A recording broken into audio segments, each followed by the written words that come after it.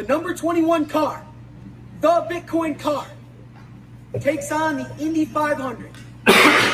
Today, the Bitcoin car races for human freedom, financial literacy, financial inclusivity, savings technology, peer-to-peer, censorship-resistant money.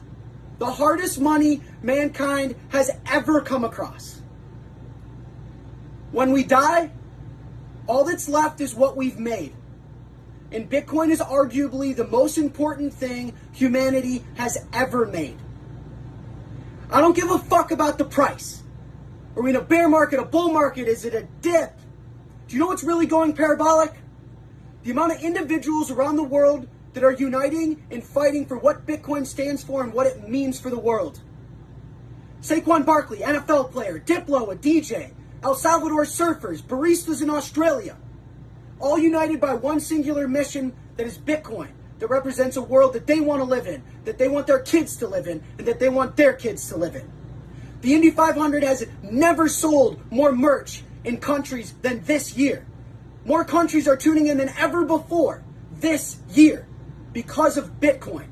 We're raising Bitcoin awareness, and we're supporting the open source engineers that are developing our ability as individuals to have financial independence. To all the exchanges, to all the wallets, Coinbase, donate, support, even if it's a penny. We have to support the open source engineers that are working on the most important open source project of all time. To the community, let's do what we do best. In an unprecedented time for humanity, in an uneasy macro environment, we're supporting Bitcoin. That's hope. An asset and monetary policy we can rely on, and we're going to fight and stand for what we think pushes the world in the right direction. And with that being said, let's go win a fucking race!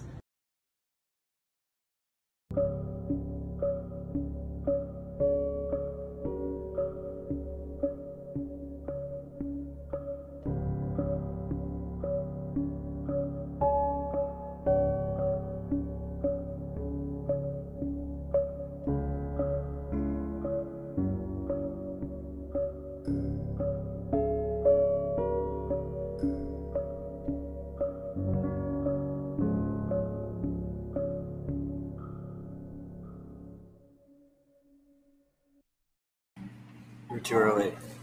Happy Bitcoin Tuesday, freaks. Oh, Happy New Year. Welcome to a very special Citadel Dispatch. I'm your boy, Matt Odell. This is Citadel Dispatch 24, live from Miami. We got the whole crew here. We have our first live in-person audience for Citadel Dispatch. I'm fucking hyped. Shout out to the Ride or Die who are in this room with us today. And also, of course, to the Ride or Die that join us in the live chat every week.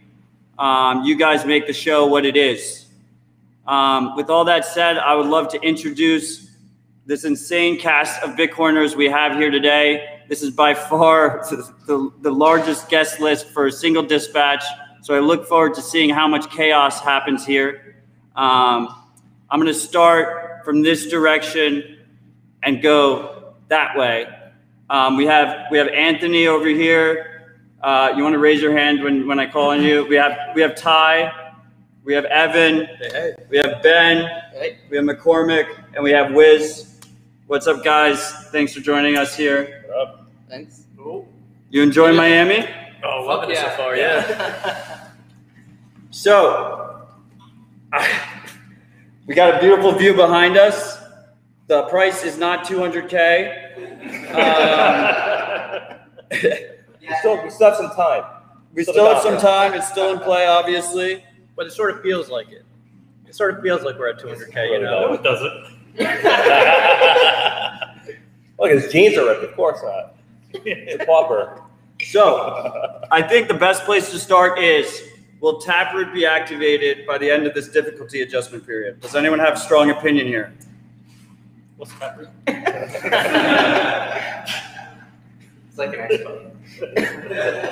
Well, of course it is. Yeah, I mean, but you're going to lose a bet, right? Yeah, I'll probably lose 2 million sats to Evan if it does. It won't get activated. It gets locked in, right? Yeah, the activation happens in November, actually. barring it gets locked in one of these 6 periods. So we're on period number 3. I for sure thought we were going to get in the last period, but, some people were sort of dragging their feet, updating their nodes and whatnot. But this 3rd period seems like a shoo-in, barring any shenanigans. I think we're at something like 97.8% of the blocks are showing up green right now. So, some real shenanigans will have to Stay go. humble, Evan. So I actually jumped ahead with Tapper. We could talk about it in a sec, but it's kind of boring. What did we started this fucking show with our boy Jack Mahler's fucking going off at the fucking camera at the Indy 500 right before the Bitcoin car race in the largest sporting event on the United States calendar and the largest event since COVID. And we had a Bitcoin car that was in first place for 32 fucking laps. Was it the largest since COVID? Yeah, there was like 200,000 people there. That's a lot of people. And I was there in person. I thought it was fucking unreal. What did you guys think, viewing it on TV? Yeah, I was on a beach, so I was just watching on my phone, seeing the laps go by. It was amazing. You and Peter, you guys are both there, right? How was that? It's pretty emotional, wasn't it? Like the highs and lows. Just the heart just constantly racing. I mean, he was in the lead for 32 laps, but most of the race he was first or second. And when he was second, he was behind his teammates. And 100 laps in, we were all saying, fuck, he could do this. We were like hugging each other, like fucking jumping up and down the suite. Fucking Jack's going off about freedom and like how we're gonna fucking win everything. It was fucking fire. Yeah, it was good, but we were all like wrecked afterwards. And It's a very low time preference sport. Fucking 200 laps, Yeah, you got to pace your excitement, right? We got so excited. We did not pace our excitement. We got to stay humble. Your heart doesn't stop racing until the race stops. yeah, lap 2, we were all jumping around. Talk a little bit louder. Lap 2, we all got excited. We were jumping around. No, but it was mad, that second lap, we're all outside, and he comes around the corner, he's in the lead. We're like, what the fuck? Before we even started the race, we're in the pit, and fucking, the Bitcoin car starts as the number 3 car. So they do this qualifying in the week before, where they determine out of the 33 cars where you start in position, and it's 3 rows of 11. It's 11 rows of 3. And where you start obviously gives you a way bigger advantage because it's hard to overtake after the race starts. And the number 2 car was the number 1 and number 2 car were both banks. So like you couldn't write the story fucking better. And specifically the PNC car was the number 2 position, and they were right next to us in the pit. And Russ just walks up to them and is just standing there like 6 feet away from them, just heckling them, just going at them like, you should switch to Bitcoin, the banks are dead, just like going after them. And they were so fucking pissed off. And then they ran out of gas on the fucking race. And the strike guys jumped right on top of it. They tweeted out the transaction declined, PNC Bank. But I was joking that they were playing with fire. Like, I wouldn't be surprised if in a month you just have all strike transfers out of PNC Bank just get blocked. Yeah. But that was pretty fucking cool, right, Pete? That was really cool. It was a privilege, actually. Yeah, it was a real honor to be there. Yeah. And good on Jack. I mean, the work he did to, firstly, he designed the car himself. He hyped everyone up. He's raised a bunch of money, of which a bunch will go to Bitcoin Dev. Big shout out to Jack and everything he did there. So what was the structure? Was it like some percentage goes to the car, some percentage goes to the developers? So normally they have the car sponsored by like an energy drink or like Cheetos or something. He this year said he wanted to do something different and was happy to go for a Bitcoin car, but they had their certain basic costs they had to cover. So once that got covered, then it was like a 70-30 split. Yeah, right? 70 goes to open source development and 30 goes to the car. Yeah. They sold more merch than they've ever sold before. It was going globally, like to countries that they've never sold merch to. Like when you normally have a sponsor, the sponsor doesn't bring fans with you. With Bitcoin, we're all fucking obsessed. So like all of a sudden, like the engagement was crazy. They're getting merch from all over the place. When we were walking through the pit, like everyone was stopping and looking at the Bitcoin car, right? Yeah, it was so the you car to found look out. at. You go to the PNC one, there was no one. They had like a little fence around their car. And the guy was just sat there. Like The fence was there because of us, right? They like knew we were coming. They knew they were next to the Bitcoin car. They needed the little fence up. Yeah, Classic bank move, you know. Put it. Velvet rope. It was close. It was like one of those, you know, like elastic. Yeah, there's no such thing as a PNC fan. Like, They know what? Oh, that's my favorite bank. And then the other thing I was thinking is like just we kept saying. I mean, maybe it's a cliche. You know, I'm always fucking bullish, right? But I was getting ridiculously bullish, and we just kept all turning to each other like, "Oh, we're so fucking early." You know, we're so fucking early. And you know, in 10 years, I think like most of these teams are going to be owned by Bitcoiners. There's going to be like the one fiat car, and then like all Bitcoiners are just going to be throwing their egos around, racing each other, right? Like there's like it'll become the norm really quick, and probably in all sports. You know, we have like our one EPL team. You know, we have Watford. It's just going to all be dominated with like Bitcoiners and egos. And I feel like we'll know we really made it when all the conspiracy theories involve, you know, Bitcoiners like meeting behind closed doors, like Illuminati shit. That'd be fun. Can't wait to do that. I mean, that's what this week is for, right? Very good. Not priced in, right? But first time ever watching IndyCar. We all just became fans on the fly. So let's fucking go. It seems like a partnership that will last a very long time, and I'm very excited about it. The IndyCar will be at the conference. I'm not sure if there's going to be a charity auction around it, but there's literally a scannable QR code on the fucking car. and you can still donate this week, right? Like The donations are is ongoing constantly. So strike.me/racing, support the car, support our Rookie of the Year driver, support open source development. It's just really fucking exciting. And they were all pumped. The team, the Ed Carpenter Racing team was super excited. They really bought in. It felt like they were really a part. It wasn't a publicity stunt. You know, I could see a lot of people on the sidelines thinking it was a publicity stunt. Don't blame them. You know, we had a Dogecoin car like 4 years ago. That was a publicity stunt. Like, I don't think the driver was like super on board with Dogecoin, you know, but this didn't feel like a publicity stunt, right? No, not really. No, I mean, it just felt. I don't know. It's really hard to explain it. It just felt like our time was coming. Like, you know, it almost like if it had been a few years ago, it would have been like slightly embarrassing. Oh, there's the Bitcoin weirdo. But when you went, like you said, when you went to the car was packed with people taking photos. Like, and I thought every car was like that. And then we stepped forward. There's hardly any people around the other cars. Everyone was interested in the Bitcoin car. And then you would see something like someone go, "Oh, where can I get one of those hats?" Like, everyone was hyped and pumped for it. I mean, yeah, the merch was dope. Jack designed all of like it wasn't just the car. It was like all the equipment, all the pit crews they were all wearing, you know, matching Bitcoin uniforms. It was everything. It wasn't just the car. It was really cool. I mean, we had Saquon there, we had Russ there, we had Jessica Vaughn there. It was a show. Yeah. It was awesome. It was a really good time. And we got a helicopter in. But yeah, you guys were on the helicopter. That's a real flex. Yeah. Wait, tell us about that.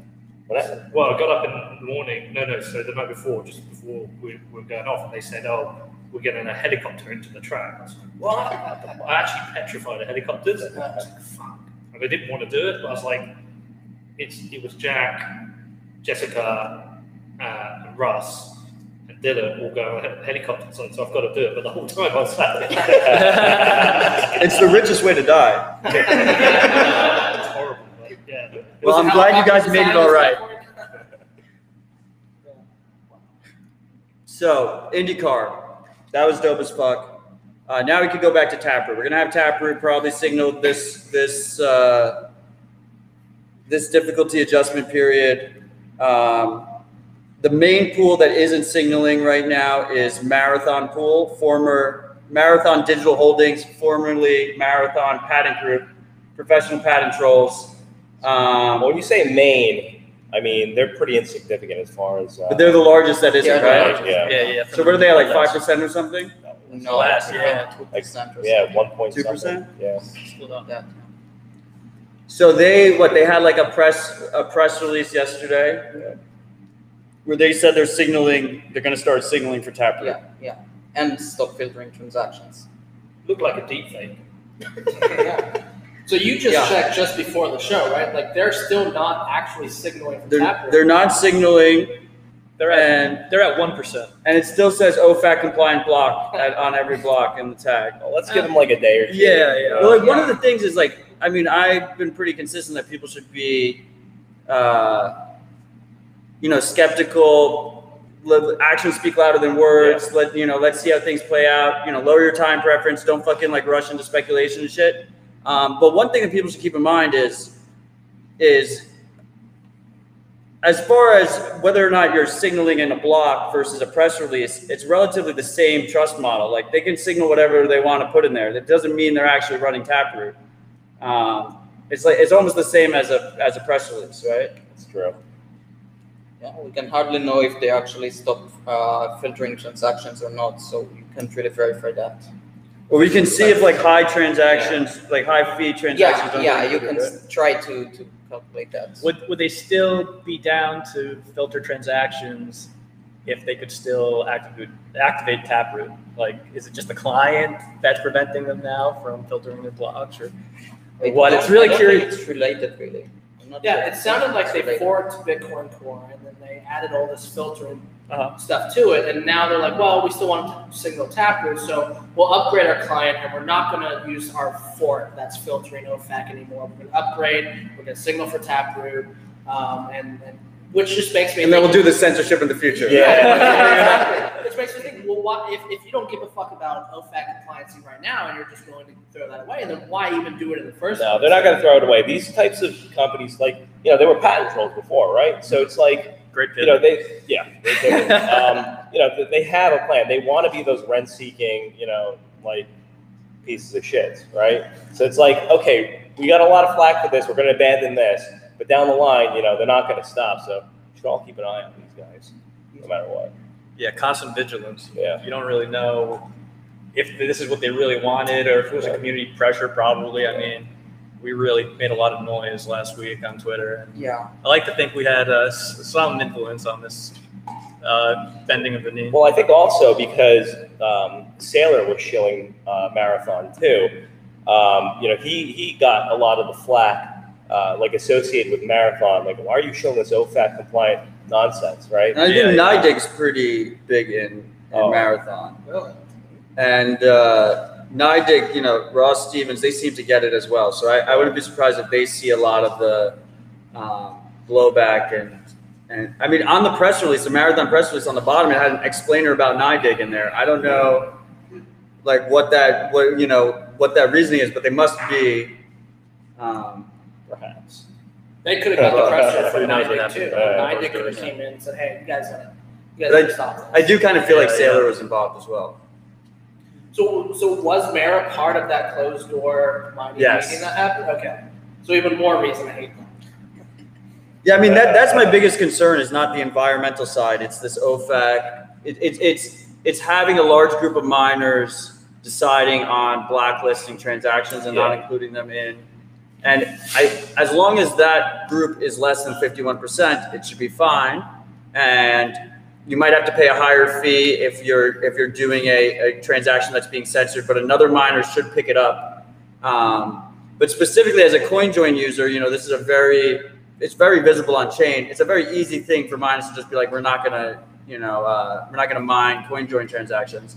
But I think it's important as users that we pick up that CoinJoin number so that it'll be visible if they try to do that. Like if they do that, and they need to be alienating a large amount of UTXOs. Like I feel like it's a visible thing. I'm really curious on your opinion, Wiz. Well, that's why it's kind of important for the transaction fee market to develop, right? Because if you can mine empty blocks and get huge block rewards, then there's not a huge incentive to include all these high value CoinJoin transactions. But as the block reward goes down, the transaction fees go up, then more the mining revenue is directly from the transaction, so they really don't want to censor them. Now they're just doing it because they're going to get the block reward anyway, right? But there was still economic difference. Like when we were starting to see the first marathon OFAC blocks, right? The next block took like another like almost quarter of a Bitcoin in rewards from the fees, right? So we actually got to price what the virtue signaling cost, which was pretty interesting. Awesome. But I think they didn't actually censor any transactions, right? It was just like pure virtue signaling. There's that recent project that came out where it's actually comparing what should have been the next block to what the miners actually mined. And I don't know if to date we've actually seen Marathon censor anything, right? Like we have the tools now to see if they are censoring transactions. And I just don't know if we've like verified if they are or not. I mean, the OFAC list isn't that big. Right? It's not. It's not. No, but all the transactions in the block were projected to be in that next block anyway. So there wasn't really any incentive. But the virtue signal of putting it in the tag is almost the worst part, right? Just like every time they mine a block, it says OFAC compliant block. And they're almost insinuating that anything that doesn't say that is a non-compliant block. And the chain analysis move that we've seen with chain analysis in the exchanges is they're going to, the playbook is you lobby to the point where you make all your competitors have to comply with it too. Like you make the need for your service to exist in the first place. I guess that's kind of why there's so much mining hash power in both China and USA now, and probably Russia to get like a nice mix of all these jurisdictions that are hostile to each other. Exactly. Yeah. And it's the game theory of Bitcoin really shines. Yo, Wiz, jump in, split them over here. Yeah. Here we go. Yeah. Okay, now you guys can hear Wiz better. He's got his important insights. We need to be up to Wait, before we move on, what's the name of that new site that says, what the block template looks like versus what actually got Mempool Observer or something, I think? Mempool Observer. Anyway, it's an excellent tool, and it's got a whole lot of value. You guys should check it out. If someone could link it in the comments, that'd be great.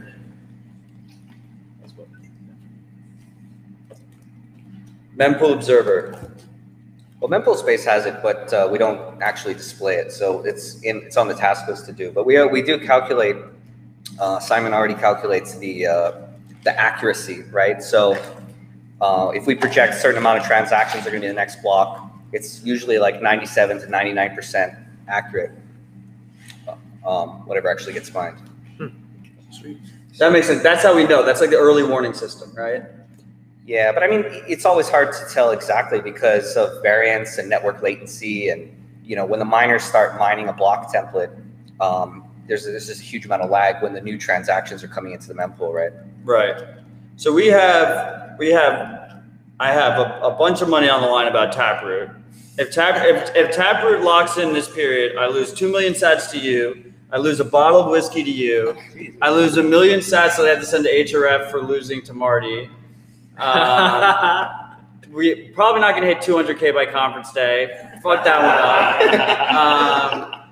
And then what was it? I had one more that I messed up as well. You got a bet lead, right? Yeah, we're betting 1 million sats, right? Do we have a bet? No, I don't think so. All my conversations are recorded, so I expect the clip out of the dispatch where that bet happened. If you're going to try and. I don't delete tweets either, so I expect on the tweet. No, do we think the mempool is going to clear? Do you think the mempool is going to clear this adjustment period? Because that's the other thing I've been flexing on.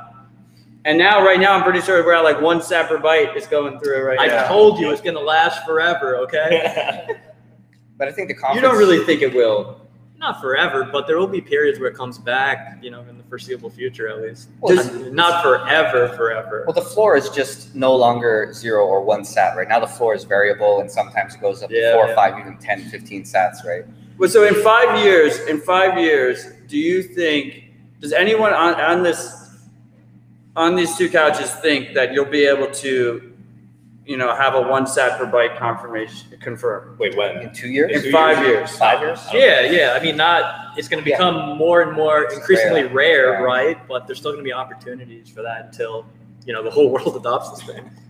I think we still got a lot of wiggle room. I don't think so, but what I do think is that a lot of people are trying to be more smart with their UTXO set right now. Mm-hmm. So I think we're seeing, even at BottlePay, we're seeing more consolidation periods, more areas where we're trying to have the best UTXO set that we can, so we don't need to consolidate. Because right now, I think, there's been a lot of 4 or 5 sat per byte transactions going through that are hundreds to thousands of UTXO sets being consolidated. So I think we're going to start seeing exchanges have better practices around UTXOs and things like that. That will help. But yeah, I don't know. 5 years, 1 sat per byte? I don't think so. Well, there's probably going to be like out of band. There's probably going to secondary market for mempool space and blockchain space will develop, right? So people will make private deals with mining pools. Maybe the fees they pay are even like zero in the transaction, but they'll have some kind of private arrangement with miners. Maybe I think that's something we could see soon because businesses typically want to have some kind of regular. Like predictable, for business case purposes, right? So it's like a subscription service almost. Exactly, yeah. So I recently used, it's called like txpush.com. And I had a Lightning channel opening that was going to be it was too low sat per byte, and it wasn't going to go through within 2 weeks. What I actually saw, I wanted to use that service to pay a miner out of band to open up, to mine my transaction that was too low. They wanted to charge like $50. Like I forgot how many sats it was at the time, but $50, and that was just like way too much. So I think like those services are great. I think if they could lower their fee a little bit more, that would be better. But they did allow me to pay with Lightning, so I could push the transaction faster with Lightning, which I thought was pretty cool. It was just too high of cost. Yeah, I think their pricing structure is it doesn't make sense in reality. Like they're just kind of saying like, yeah, our price is $100 or $200. Like it's not a big enough market to like. Yeah, exactly. Exactly. The market's not efficient, so they're just kind of quoting this kind of weird pricing model. So I think that's what's going to happen, right? Is a real market will develop for like mempool space. I mean, also like right now, I mean, how many people are using services like that? It's usually like if there's like an oh shit thing, like I really, really, really need this to go through. So it's like you might be willing to pay $100. Well, you can always CPFP it or RBF it usually, right.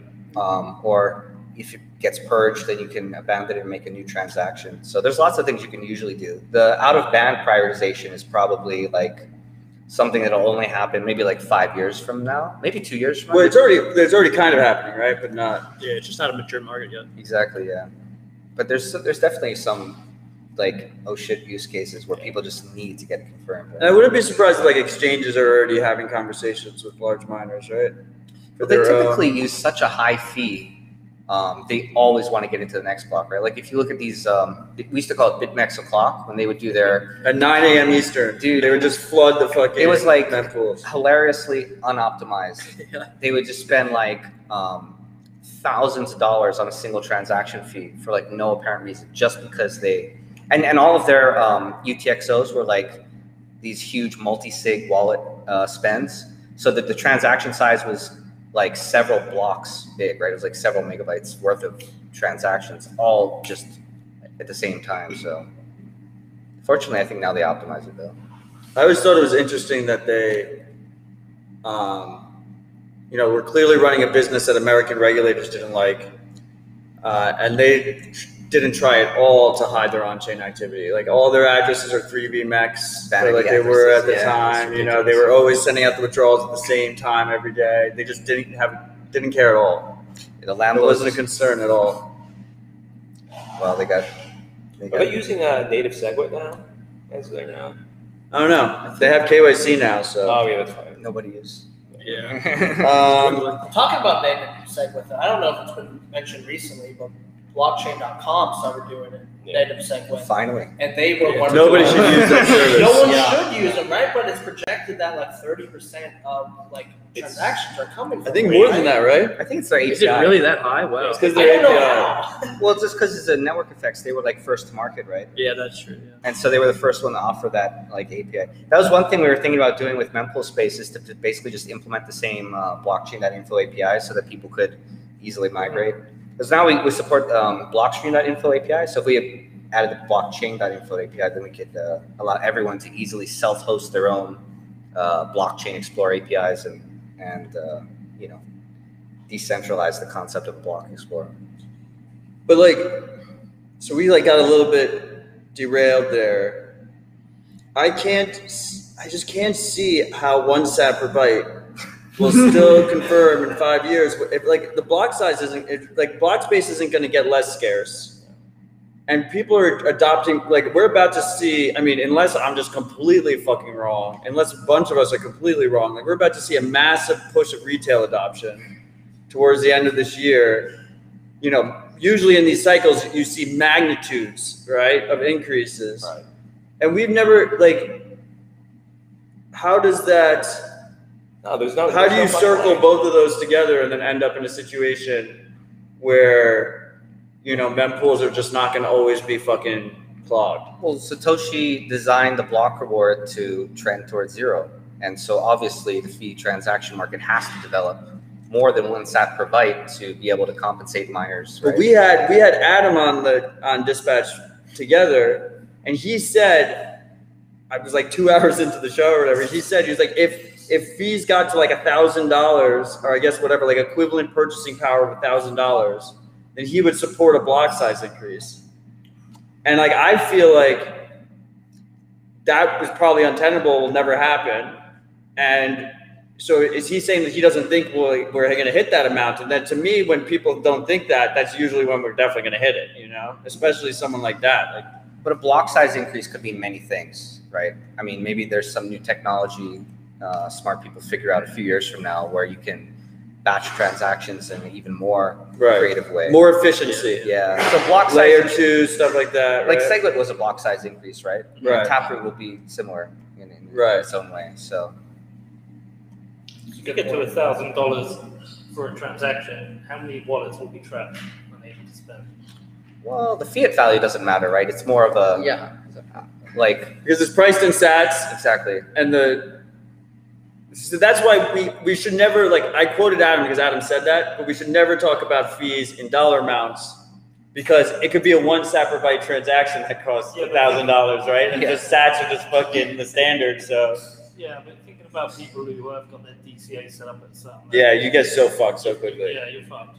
And I feel like it could turn very quickly on people, and we saw that, right? So the last 3 difficulty adjustments we had were double-digit difficulty adjustments. We had a double-digit down, a double-digit up, and then a double-digit down again. That's exceedingly rare, right? Like to me, that's like Bitcoiners should be. You shouldn't panic.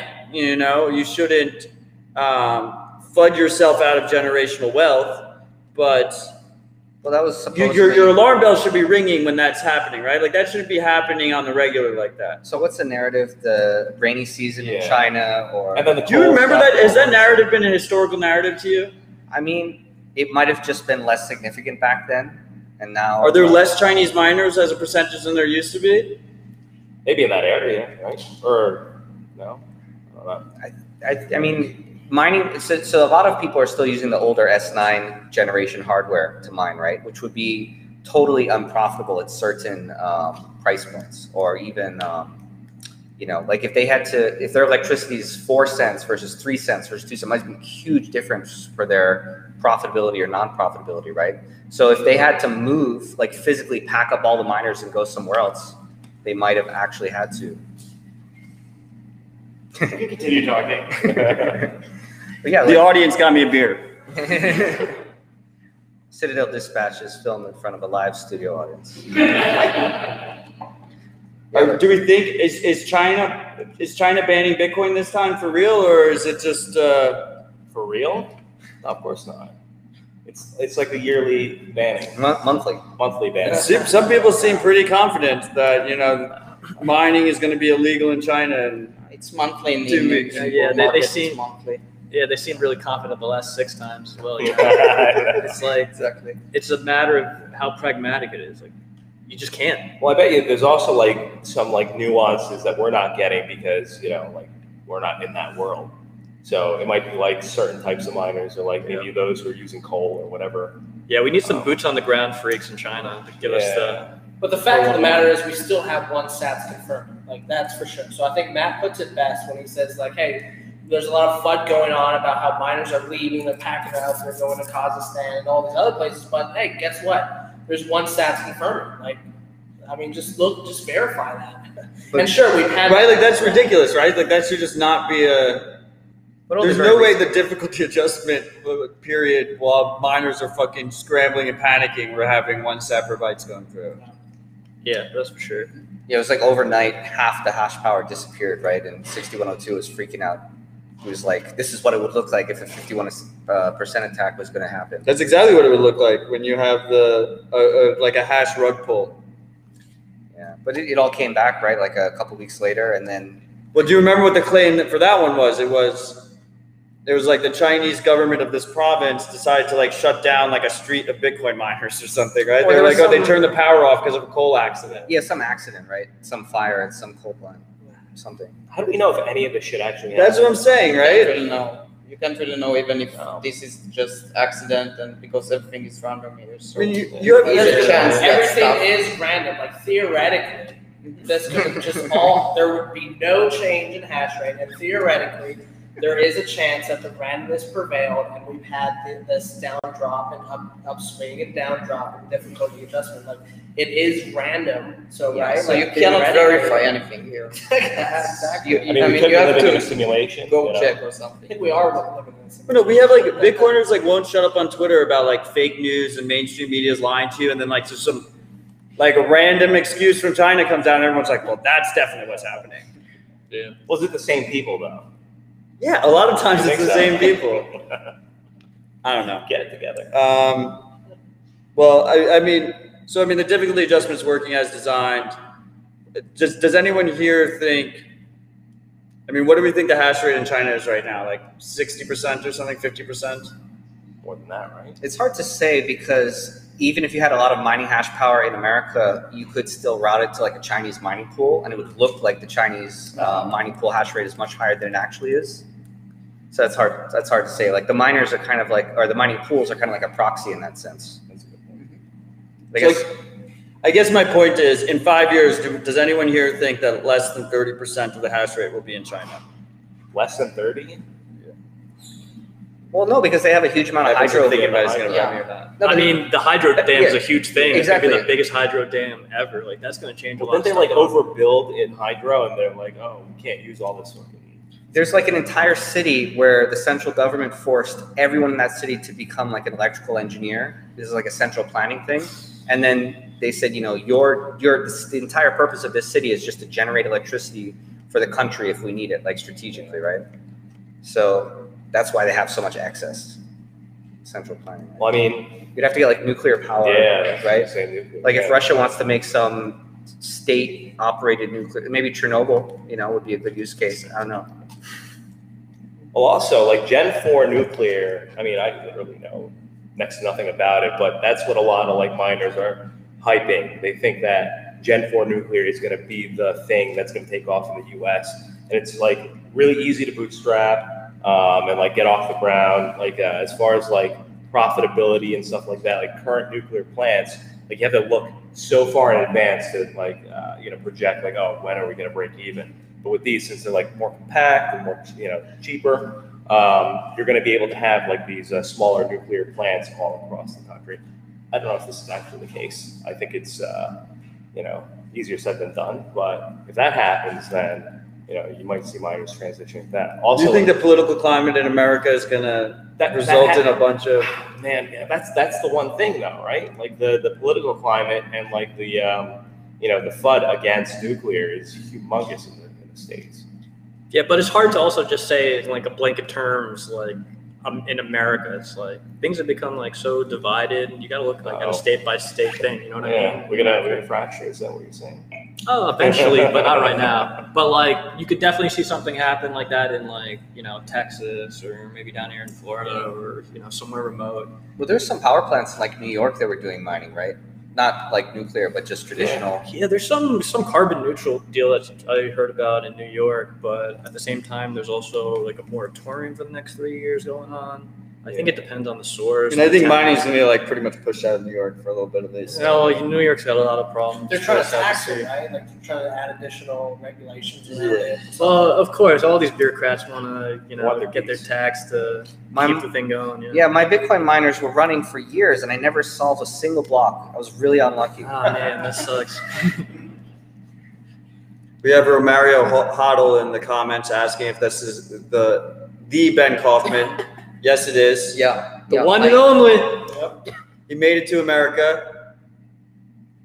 Are we staying here? Yay! No.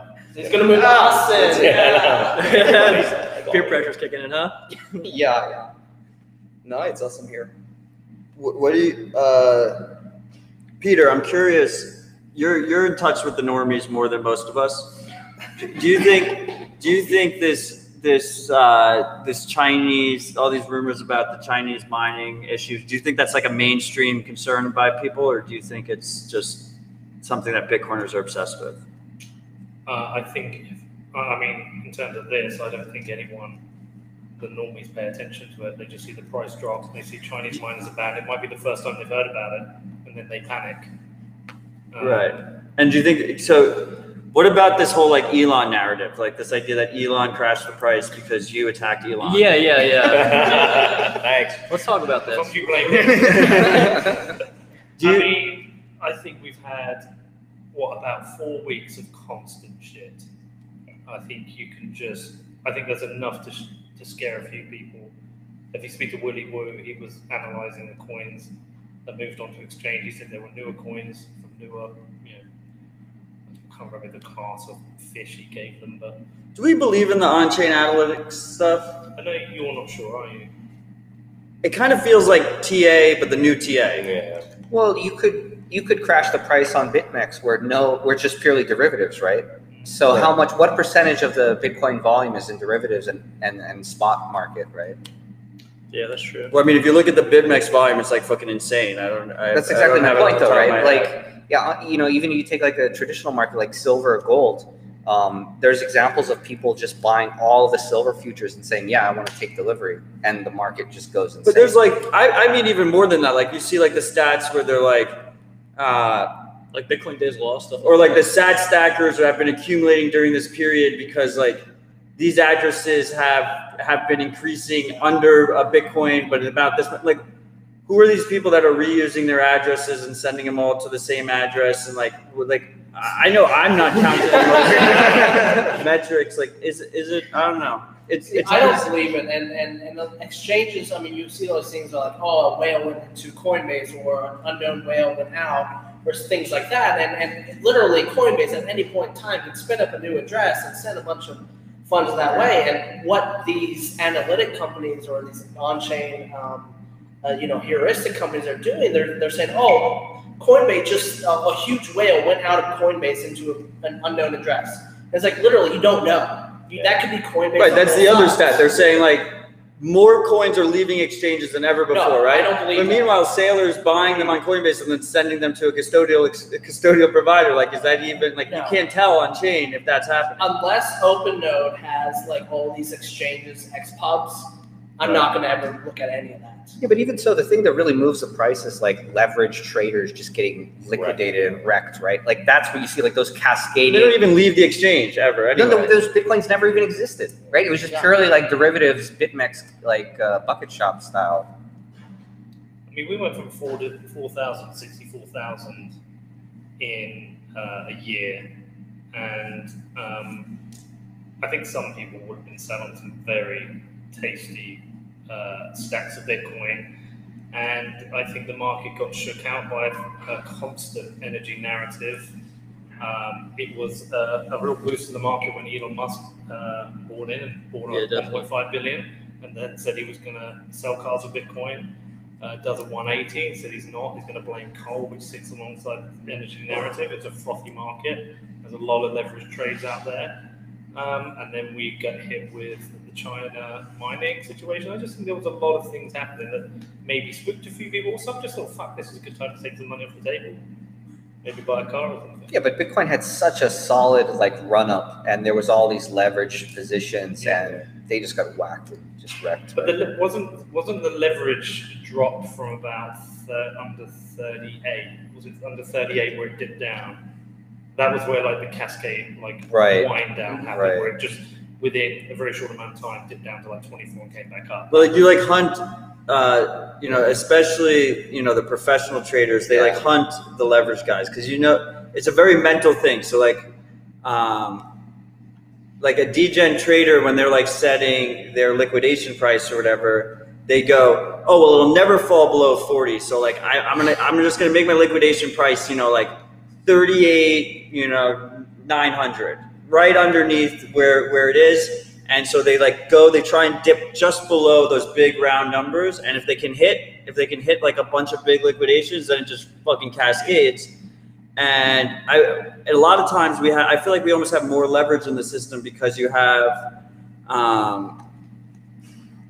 like these loan providers that are also adding, you know, this idea of, you know, taking out a loan on your Bitcoin and then, you know, maybe like buying an Aston Martin with it or something. Can you name a few? Yeah, that's a good store of value right now. The Aston Martin actually, it worked out. I can sell it and double my Bitcoin. It's worth more sats now, yes. But I do feel like there's like a more of a normalization of leverage, right? Like it used to be, and maybe that's just because the market is more mature. Like no one lectures someone for taking out leverage on their house, even though that's the majority of their net worth. For most people is their house. No one, you know, you never hear someone at like the dinner table at Thanksgiving go like, you're super irresponsible. You took a mortgage out on your house in this, you know, super speculative market. So maybe it's because it's more mature, but it does feel like it's been normalized more so than previous cycles. In previous cycles, you just knew you were a degen if you were trading on BitMEX. Like you knew kind of what you were getting into. It had a 100x button. The other thing is like, in the grand scheme of things, does any of this really matter? Because if you think about it, again, when we were sitting at 4,000 to 6,000 last year, if someone had said, look, we'll be at 20K within a year, everyone would have, fuck, I'll take that. Yeah, exactly. Where are we at? Like, $35,000. we're at $38,000 right now at Bitcoin. That's fucking insane. The only people this matters to are the people who joined since Christmas. That's all it matters. But not if they were stacking. If they were just staying home and stacking sats, they're probably still up right now. Yeah, but I'm just saying it's like... I haven't done the math. I would imagine everyone in this room is kind of okay. I mean, your net wealth... I mean, I bought the top. And everything in between. Bought the top and everything in between. I mean, yeah. Would you say it's a good thing, though, that all this leverage is being liquidated? Like, I mean, it sucks that maybe if normies have gotten into it and they've over-leveraged, right? But would you say it's a good thing that, you know, we crashed all the way down to like 30K or whatever, and we have all this leverage liquidated? Like, I would think that's a good thing. It's definitely a good thing. It's a healthy, it builds a healthy base, in my opinion. I think the most important thing is where is our floor? And it feels like our floor is 30,000 at the moment. It feels like you did it. You said it. You put it out there. You cursed us. Don't worry, guys. I don't want to say But what I'm saying is, like, it feels like it's struggled to stay under 30.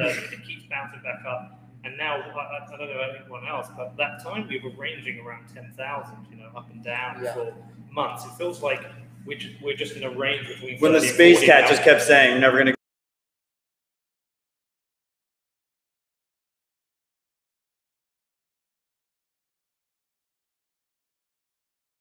Well, that's how every market cycle goes, though, right? You have like this huge run up, everyone's, you know, over liquidated, then they get wrecked. It just crashes down. What happened? Died? No, I think we just got cut. I think our recording just cut. They lost. Can you still hear us? Live chat. Can you still hear us? Peter called the top, and then we lost it. Everyone's on the exchange right now. You know, camera's gone, but they can still hear us. No vid. Damn. We're working on it, freaks. We're working on it, but we know you can still hear us. Shit, I hope it's not Elon coming on. Live still on Twitch. You are back. Can't hear. No video. You're good. Yes. On Twitter. All right. We can hear you. Yes. Wait, no try turning off the video and turning it back on again. Yeah, let's give that a go. We're working on it, freaks. While we're here, I mean, I think we can just keep talking because, you know, this is a podcast, and usually the show is audio only. So it's not the worst thing in the world while Wiz figures this out.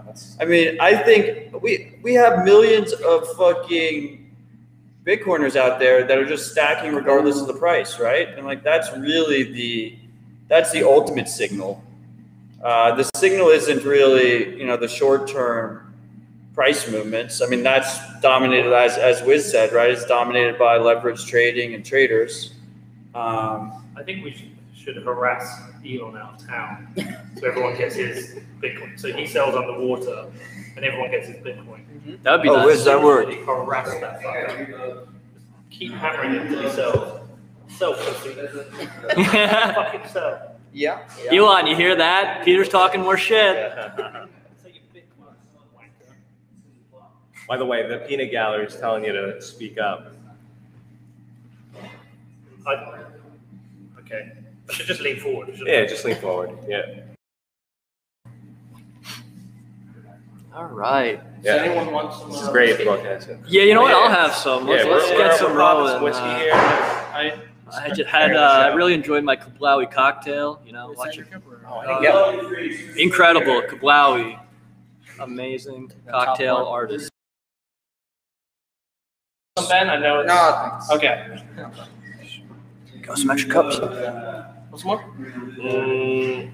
Just a tap it. Just Man, all right, fine. Here, You don't have to drink it all. All right, okay. Oh, Freaks, that's what we're they gonna always say. restart the stream. Tune back in a second. Experiencing some technical difficulties here at Citadel Dispatch. I mean, I know these are for sure, but I'm taking one of these. what's that? Yeah, of course, man. Yeah. Those are sexy. I'm them for weeks. Dude, Nice. those hats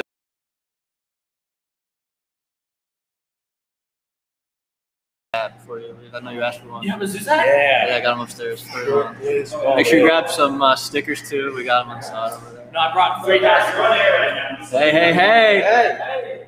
Yeah, guys, just don't say your seed phrases out loud. Everyone's Okay. listening, okay? Just be careful. Anyways, all my Bitcoin is stored at.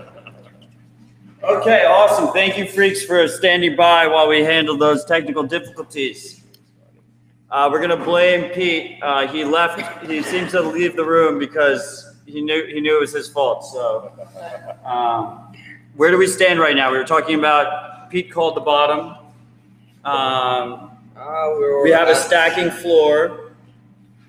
Stackers set the floor. Don't forget Stackers that. do set the fucking floor. No, I'm good, man. What I think is like, I mean, if we just keep stacking, there's like the sky's the limit, right? Like, how can you stop that? We can't fail. Literally Imagine cannot shorting fail. that. Yeah, no, everyone's selling, and we're all picking up from 30K, right? We're all buying, so we're setting the floor. Oh yeah. Yes, that is Wiz. Yeah, so freaks, we can see the live chat. We have it up on the TV. So not only can we see it, but our wonderful in-person audience here can see it as well. Yeah, you guys Talk about Taleb, Like fraud. 20 people here. Right, so we have Taleb speaking at the BSV shit, right? I don't really think I mean, he can go fuck himself. And Noriel's there too. You've been Oh, yeah? fighting him? Is he have you blocked? He unblocked me. He has me blocked. So he retweeted me saying I put Bitcoin as an intelligence test. Taleb failed. He retweeted me and insulting me. And so I said, well, come on, debate me. And then he just insulted me again, calling me I should know my place and some other shit. I was like, I'm a slam dunk if you want to debate. If you think you're so smart, go for it. But no, he's just another fucking idiot. So yeah. Should know I mean, your fuck place. him. I mean, that was like, it was amazing how quick that turned, right? Like, The I mean, irony, it was the irony. Do you guys know what irony means? he wrote the foreword to the fucking Bitcoin standard. Well, no, it's not just that. He is anti-fragile and he's fragile as fuck. I think that's what got me blocked. Yeah. I think I made an anti-fragile joke. And then if you see a fraud and don't say fraud, you're a fraud, and he's going to a fucking BSV conference. It's like, the irony of that. It is That guy's Yeah, he's hilarious. literally on the same page as Mind-boggling. fucking. I gave it like Correct. 2 months stop until he has a lawsuit with Craig Wright and all that. I mean, for sure they'll go up in a lawsuit. Like these guys sue everybody they worked with ever. Oh, yeah. basically. Yeah. They're suing The BSV devs, even. So they're suing anyone. Yeah. Would you? I give They're it like 2 months until they sue Taleb. the BSV devs. It's like a fake, right? I don't think so. I don't think It's so. just to like cover their we're suing everyone kind of thing. I Right? have no idea actually. Who knows? What I are don't they, know, anyways, what are they even so- working on over there? I don't even are they like like talking the about Dogecoin devs? Like, what innovation's happening over there? I mean, yeah, I don't want to talk Forget about, about those it. either. Do we have a better topic to talk about? What else are you? How about the conference? We can talk about the conference. Hell yeah. Yeah. I mean, a bunch of the guys here are going to be participating in the open source dome, which I'm pretty excited about. What's the open source dome? The open source dome is right next to the massive outdoor bar. That's why I'm hanging out. And it's a fucking stacked lineup, and it's open source projects only. 95% of them are true FOSS projects, free open source projects. Drama. Oh man. A couple of them have restrictive licenses, but I think it's important that we have these open discussions. So I'm looking forward to drink fueled in-person open source dome license debates, which sounds like a lot of fun to me. Are we gonna have an open source boxing match too? It's gonna be like a UFC weigh-in. They're just we're gonna have two devs just on the stage just talking shit to each other. So I'm pretty excited about that. Wiz, you got a dope ass booth for Mempool Space and Mempool and Bisq. Yeah, the conference organizers are really amazing. They gave us like the best booth, and we split it 50-50 for Bisq and Mempool. So we're going to be giving away some really cool T-shirts as thank you gifts to our sponsors. So if you donate any amount to the Mempool site, you can get a really cool set of T-shirts, Bisq and Mempool. And stop by and say hi and meet everyone. We'll be there. We're gonna have Ron Paul open the fucking conference. That's fucking Let's go. I feel like Miami's there feels like a lot of energy here right now. Yeah, A lot of energy. I feel the energy shifting. I feel like we're at 200K. You feeling it? Yeah. That's the first step. You know, Yeah. everything under 200K is a gift. Did you mean US dollars or like Japanese yen? 200K sats per play. I'll try and save face. No, I meant dollars, obviously. Yeah, so I mean, anything else you guys specifically excited about with this week? We have beefsteak. Beefsteak tomorrow. Yeah. Beefsteak Man himself is staying at the Citadel. I think he's shopping for beefsteak still. Yeah. I was hoping we'd have him on for the I know. episode, Yeah, but he's a busy guy. He's trying to make sure this is the best event. If we keep filibustering, then if we make this extend, then maybe he'll join us for the tail end. He'll just walk in with a bunch of meat. Just join the conversation. We just sandbag him, drag him onto the couch. Yeah, it could happen. It could happen. Gladstein interviewing Jack Dorsey, which I think is going to be fucking sweet. That's probably going to be the That's best talk really at the good. conference. Yeah. Really good match. Is that on the first day? Don't know. Yes. Don't know. Yeah, I think yes. that's a really good matchup. I'm At noon. I hoping for big things from Jack Dorsey.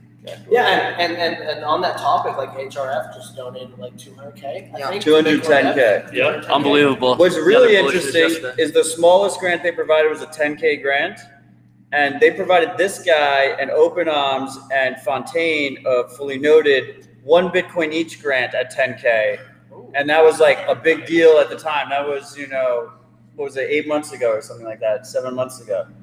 Their grant 6x and then half. Yeah. It was great though. I didn't know about that. That's Yeah. awesome. Yeah. Yeah, thank you HRF, thank you Gladstein. Sucks that you sold it though. Put a lot into the bounties, but hey, we got some things done. I'm really happy about how that turned out. So We have Bitcoin and Books asking about any huge announcements of the conference. Literally, There's so the many. big trend with conferences in general is that if anyone has any kind of announcement to make over the last couple of months, they hold it for the conference usually, so they can try and get that extra publicity boost. So yeah, there is a shit ton of announcements that I've heard of already, and I expect even more to happen. They're all very bullish, but I'm just a fucking broken record at this point. So that's always exciting. I think we have Zabo's going to be speaking. He's been pretty quiet this year. I don't know. I maybe got censored on Twitter or not, but I haven't really heard from him lately. he's so. definitely shadow banned, you know what I mean? Yeah. So I'm like pretty excited for the Zabo talk. What about the other events, like other than the actual conference? Like, what about the satellite events and dinners and There's parties? there's a pleb party Yeah. on Thursday. Oh, pleb dinner, right? Yeah. Was that Thursday? Pleb night. Pleb night. Pleb night. I didn't get- Yeah, confused with whale night. It's whale night versus pleb It's night. the same time as yours, I think. But I don't think that's why I didn't get him. Well, no, they have anyone can buy a ticket. They have a BTC Pay service set up.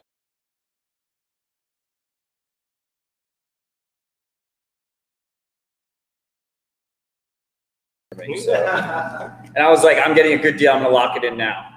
But I just got that one completely wrong.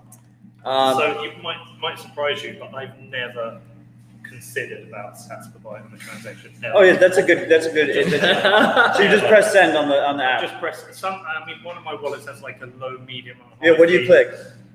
Almost always high. You almost always click the high fee. Yeah, I want it now. I'm never doing like transactions of less than like $1,000 really. Not because I'm a baller. It's just there's nothing to send. No. It's usually paying someone through work or getting paid.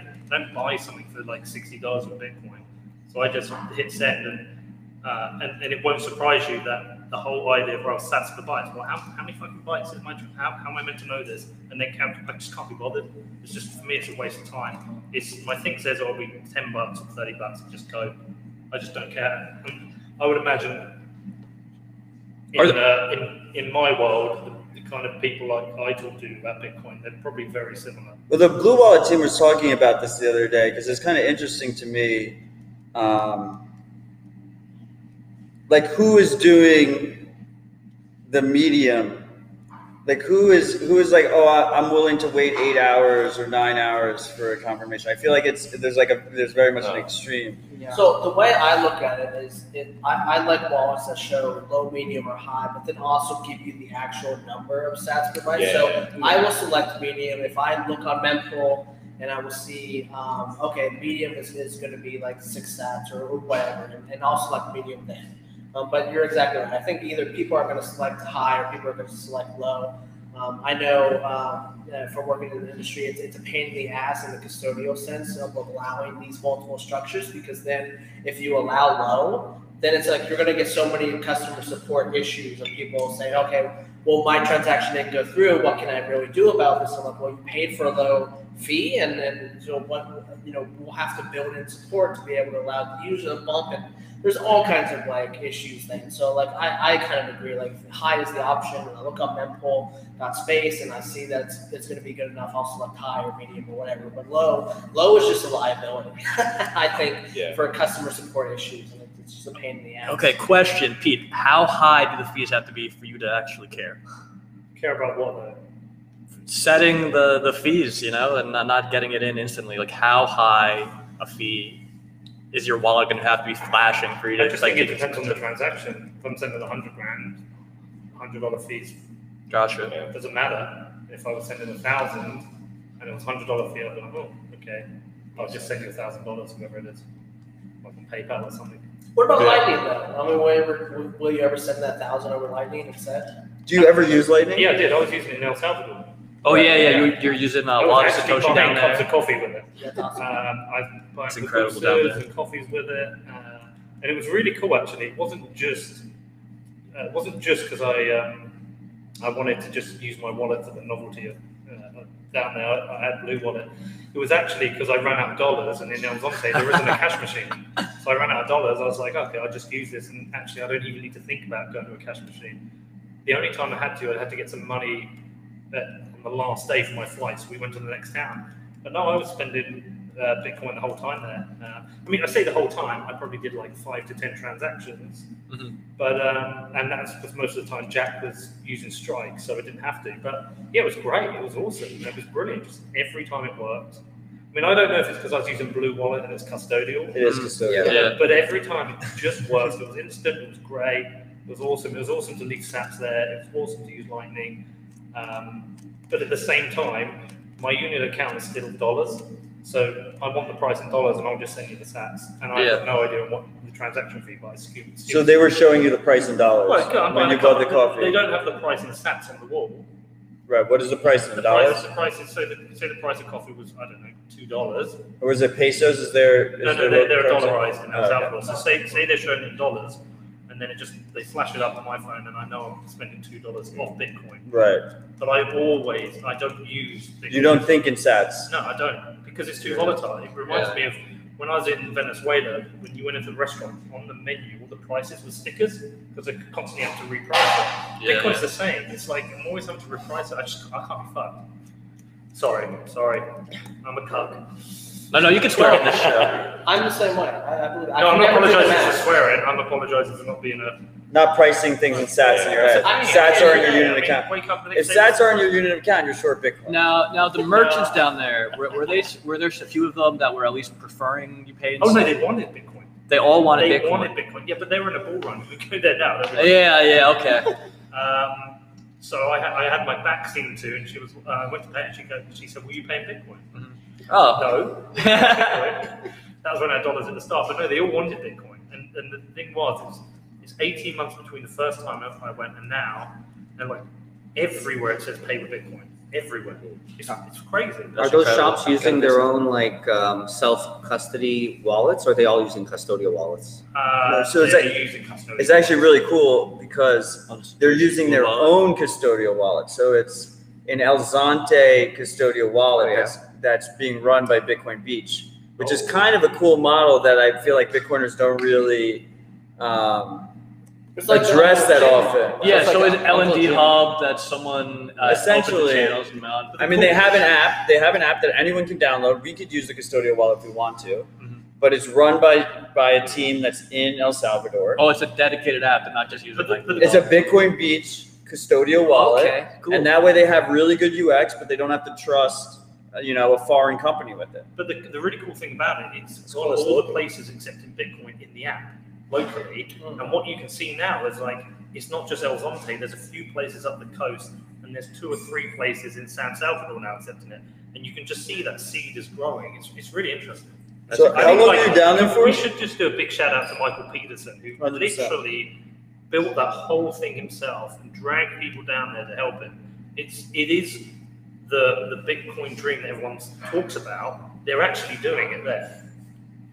Incredible. Shout out to them. Yeah. We love to hear that. Have an event there. And we have Deloy Money, who is I'm blanking on the lead maintainer of it, but that's the custodial wallet. He'll be presenting in the Fosstone at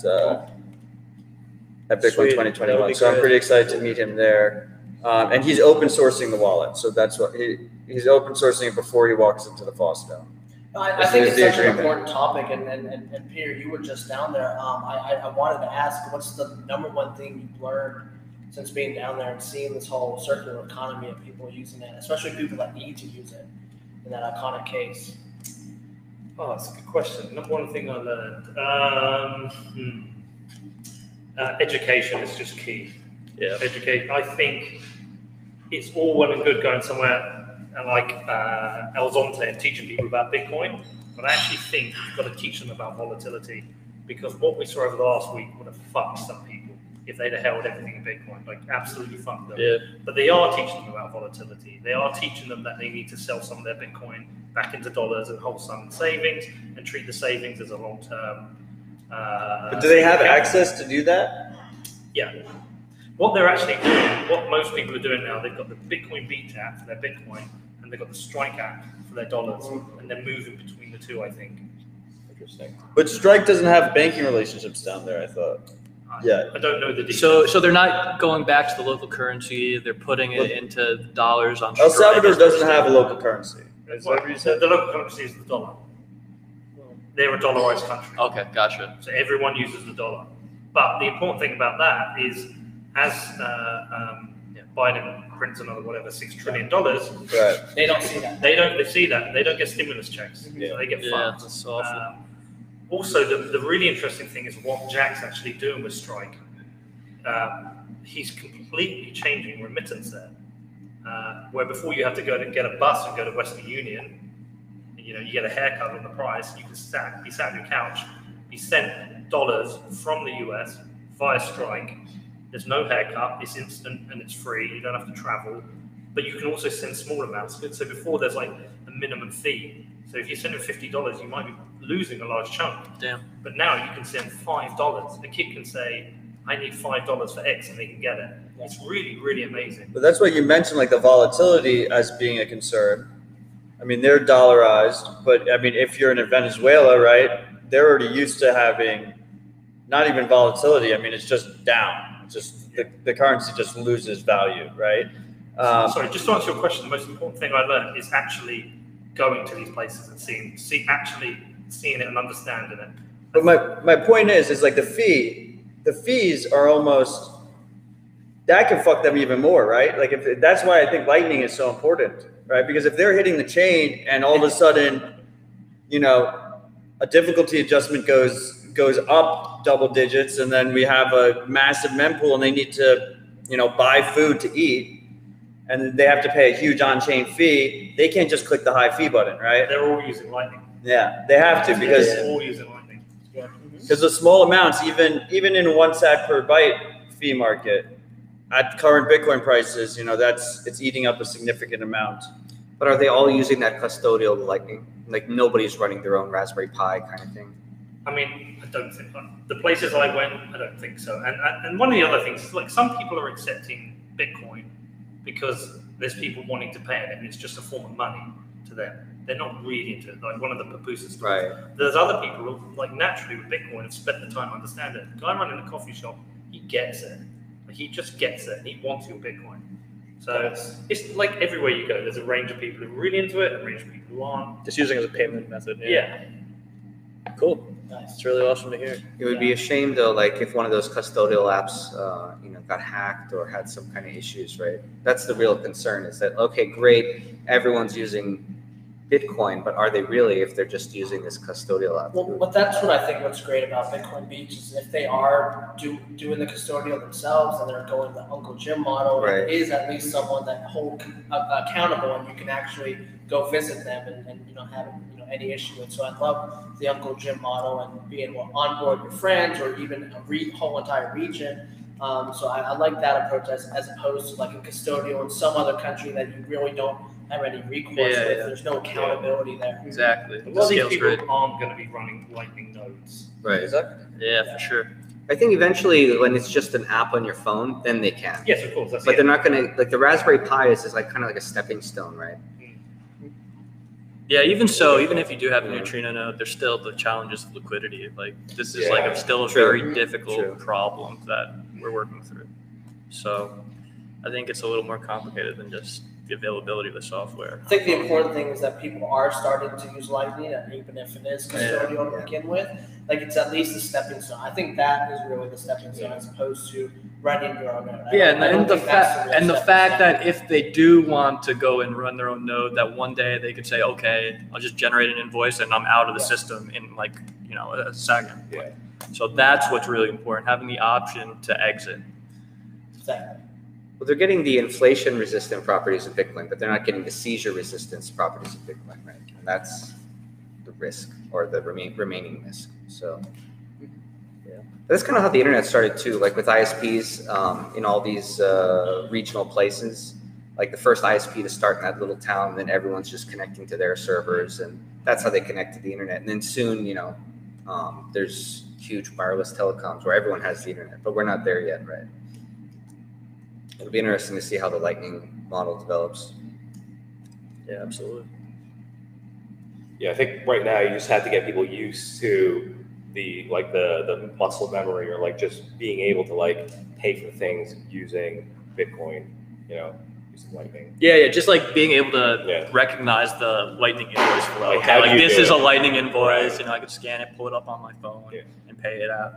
So yeah, that's a huge step in itself. And then the technology will catch up. Another thing, just to add to your question, I think kind of like as a wider point, because I've traveled a lot with this, is that how people use Bitcoin or what their need for Bitcoin is really geography dependent. And I think sometimes we think of Bitcoin as fairly comfortable Westerners and don't always think about like the scenarios that people are living in places like this. So for example, some people live in a one-room shack. If they're gonna back up the private keys, they're not gonna set up a multi-sig and have one in a safety deposit here, and there's scenarios like that you have to think about. Yeah, absolutely. I mean, the thing is that if you want to be the ultimate sovereign Bitcoiner, there's a cost to that, and we can't be shaming people for not going through all the lengths of not having their own nodes or not like custodying it themselves. Like, there's levels to it, and what's important is that they have a path to get there and to be able to do it, and that we keep it, within reach. You know, there's always going to be people outside of that threshold that just can't do it, and we don't even know to do it. That's the thing. Like, people don't know. Again, back to the education thing. That's a huge part of it as well. They don't know. Yeah. Where do they get their education now? Is it just peer-to-peer, like word of mouth? No, Bitcoin Beach now has this place called Hope House, this whole building. They have teachers in there. They run Really? educational sessions. They spend time with them. Also, the people are spreading the knowledge to each other as well. So it's really cool. I mean, I'm saying to Michael, he should organize an event. Just try and get a load of us down there, because it's just really interesting to see. It's worth the journey. That's sweet. Should we brush up on our Spanish and do a workshop down there? I really want to go. I mean, it's super inspirational. They're fucking killing it. What can we do to incredible. help out more, in your opinion? Good question. Well, you can always donate to the project. I mean, the project is charity-based. You know, Michael's a missionary, and he went down there to help people. And you know, the money is originally to give to kids, to get them out of gangs and give them jobs, cleaning up the streets, and lifeguarding for the surfers, etc. I mean, it relies on a certain amount of money going in to kind of kickstart it, and then people like us going down there, leaving sats. I mean, I probably left $100 in sats, but that then circulates around the system. The more people who go down that, the better. I think, I don't know what else more you can do. I mean, people like you guys are the smartest guys in the room usually. Reach out to Michael and say, how can we help? Because he might have a whole bunch of things. But he asked me to help with publicity because that's the one thing I do. But he might turn around to you and say, I need tech support. I need help with, you know, we've got a problem on our wallet. I don't know, but I can connect him with any of you. But so specifically, they had this, you know, world-class surfer, Katie Diaz, who just recently tragically died in a lightning incident while she was surfing in a storm. So they're raising a bunch of money right now to do a Olympic surfing facility for the El Salvador team, and they're raising that all in Bitcoin. So that's katiediazsurf.com. So consider donating to that in Bitcoin. What? They already hit the target. They hit the target. Yeah, big shout out to Miles Suter, who totally led that. True. Let's fucking go. Yeah. Miles is here too. I'm looking forward to seeing him while we're here. I love that dude. The other thing about Lightning is, you know, the channels are kind of confusing to people, and that's what's nice about a custodial wallet is that you don't have to deal with the channel management. But the fact that you don't have to deal with confirmations, which goes back to our previous discussion, is like a really, really benefit to new coiners and fresh coiners, because this idea of understanding how confirmations work is like it's not a natural thing for people to comprehend. Like, and I mean, you could tell them, oh well, you know, like your credit card doesn't settle for blah blah blah months. Like, they don't give a shit. You know, to them, like when they pay, it's done. That's all behind the scenes, you know. Right, like they're not exactly, experiencing the effects of that firsthand. Yeah. The businesses, I mean, as coming from a custodial that deals with fiat, like, it's a fucking pain in the ass. I mean, having to deal with the currency that settles in like 6 blocks, right? And onboarding people on currencies that may not even settle for like 365 days, right? I mean, technically you can reverse transactions for so an ungodly amount of time. So like from a business standpoint, it's a kind of a pain in the ass, and that from like exchanges and custodials that deal with fiat, it's terrible. But on the Bitcoin side, it's amazing. I mean, that's one of the things that I loved about beginning my journey through like Lightning development is that instantly, like settle. You know, I get an invoice, I get a receive, and boom, it's done. I don't ever have to worry about remittances. I don't ever have to worry about reverse transactions. It's just done. It's a 10x improvement. It's amazing. Can we fit another dude on this couch? Yeah, we got an owl. No, can we fit another dude on this couch? We got an owl trying to gender shame us up here. And then we also have Satoshi Justice Warrior over here. We have a very friendly freak there, Sam, cucking for custodial wallets in the chat. I want to be absolutely clear. I mean, obviously not your keys, not your coins.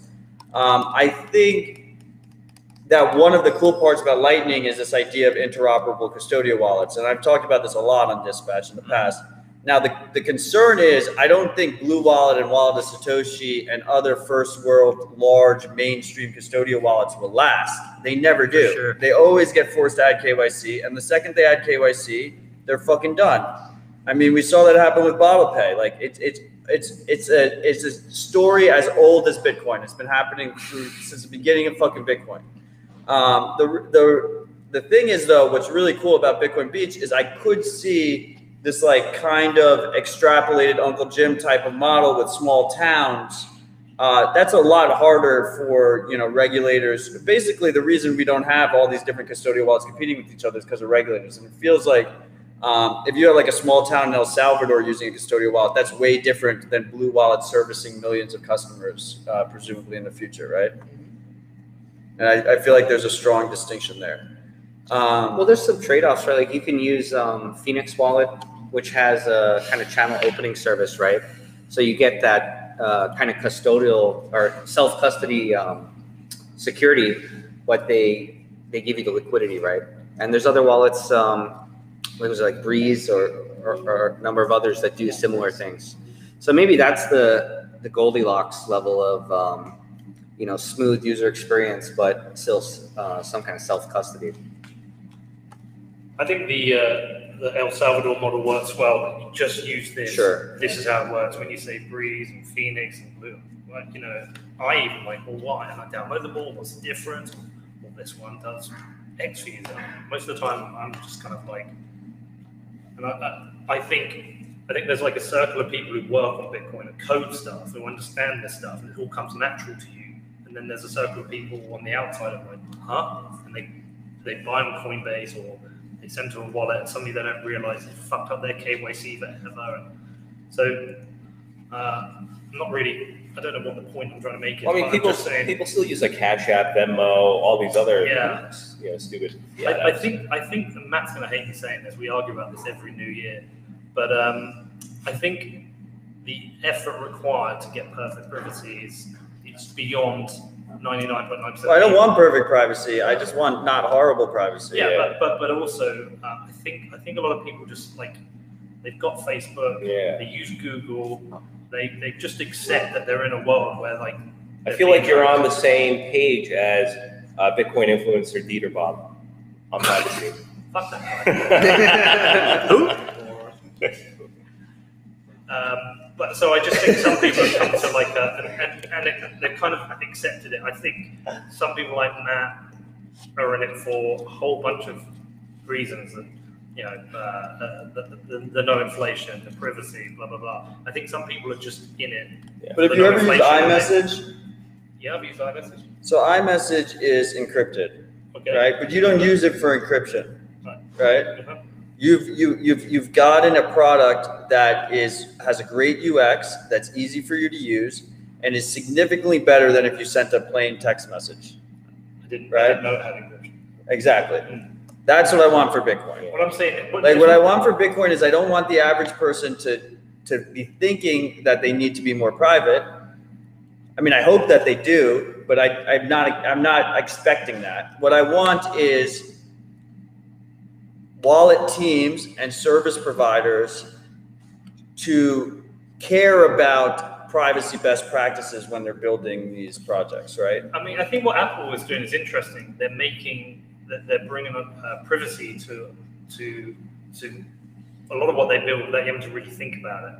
I mean, like that neat little feature now, you can sign up to an app with Apple and it just says hide your email address. Things like that make it super easy for people. I just think, it has to be baked in. I mean, they have the best UX people on the fucking planet. Yeah. You know, I mean, we'll get there, but it's going to be a slog. I think we're starting to see it. I know, like, I just came out with that whole like privacy lightning article, and then Moonwalk was like one of the great examples of it. Kind of provides the same UX that like Phoenix or Breeze provides, but it has a lot of privacy baked into it, which I love. And it could always be more. And then there's even Ben today we were talking about like examples of trying to better the Lightning privacy space. But I think you're exactly right. Is that we can try to bake it in from the very start and have that great user experience, but the user doesn't even need to worry about the privacy because the application it's making sure that users are best protected as they can be. So that way, when censorship resistance needs to be a thing, it's already baked in.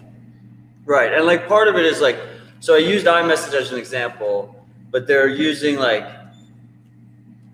their own like proprietary encryption that's like kind of questionable in security. They're backing up all of their messages to their cloud and not encrypting them end to end in the cloud. So if you have the default set up, then that's like a backdoor into all those conversations.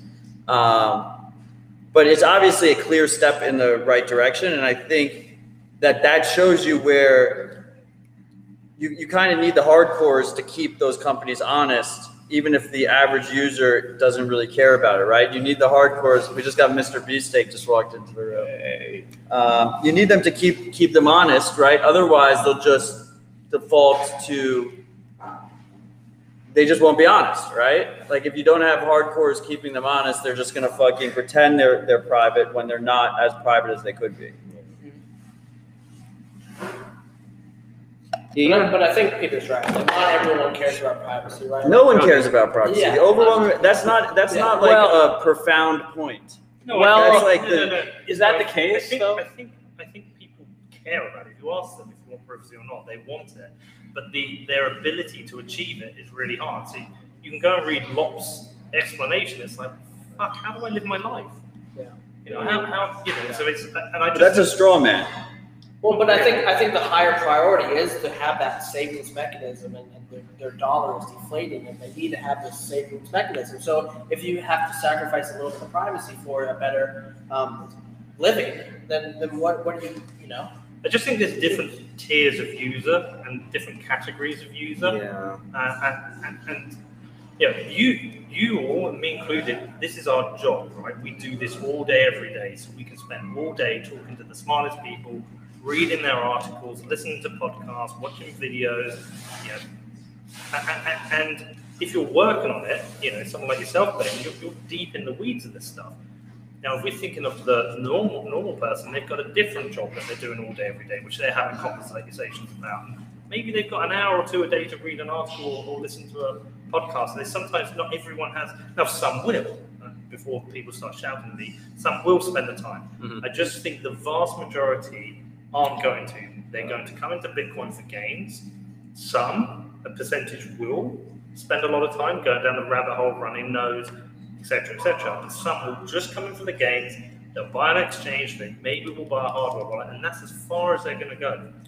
Well, it's kind of all of these security privacy things are similar, right? If I chain you to the boat and I whip you and I say you gotta row the boat, you know that you're a slave, right?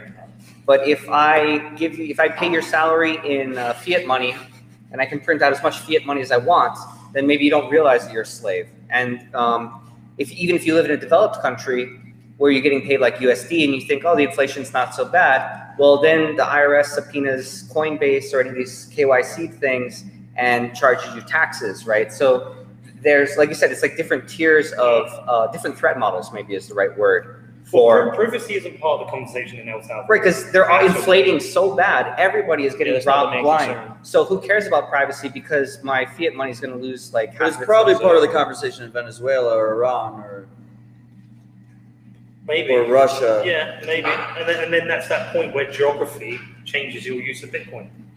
You know, in Iran, certainly privacy is more. Well, but you see this with other technologies too, like VPNs, for example, right? VPN is totally different use case for people in different countries. If you live in China, a VPN is about censorship resistance. But if you live in like the US, a VPN is like, oh, I just want to watch a different Netflix catalog from a different show. Yeah. So it's like a, you know, access versus censorship, right? And maybe some countries, they don't censor the internet except for like Facebook and maybe a few apps. So for them, it's also like a freedom or censorship resistant thing.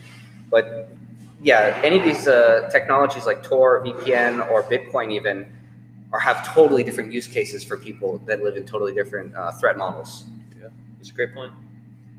What I like mentioning, like with Iran specifically, and the Lightning Network, is that with the Lightning Network, you got two choices. You can run an IP-based node, you can run a Tor-based node. And if you're from Iran and you have an Iran IP, a lot of services and things will censor you and won't allow you to even access the internet in their country. So like having that IP-based node is a liability. So like that's where I think, like, especially if you're from Iran, like privacy should be an important thing. And then if you're using a Lightning Network, like definitely use Tor or like a VPN, because then you're just otherwise, you could get censored in the future. Well, I mean, I think a lot of this is just because of how early we are. PayPal doesn't want to block users from spending on PayPal. Like if it was up to PayPal, you could send to anyone, anywhere, with limited KYC, as little friction as possible, as low fees as possible, have you completely captured in their system, and have very little restrictions. But they're forced and compelled to. So enter Bitcoin, right? And the whole value of Bitcoin is that you're able to make the transactions that you're not allowed to make otherwise. And that means that Bitcoin itself, you're paying for this censorship resistance. You're paying for this ability to make this transaction that will be more expensive and more difficult to make than a centralized option that might censor you in that given transaction type. And I think we just haven't, like if regulators just decide that they're going to just completely change the way they've acted for the last 50 years, 100 years, then, you don't need transactional privacy on Bitcoin. You don't need censorship resistance on Bitcoin at all. We don't even need Bitcoin. You could just use Tron, or you could use some fucking shitcoin. You could use USDC with, Coinbase, and you can just transfer it to El Salvador or wherever you want to transfer it. But what's going to happen is regulators are going to come in and they're going to figure out how this stuff starts working, and they're going to start hitting people. And and they're going to make examples of people, and they're going to block certain transaction types. And at that point, people are going to have to step up or shut up. Look who it is. We got Beefsteak Josh in the house. Yeah. All right. Making our ratio even better.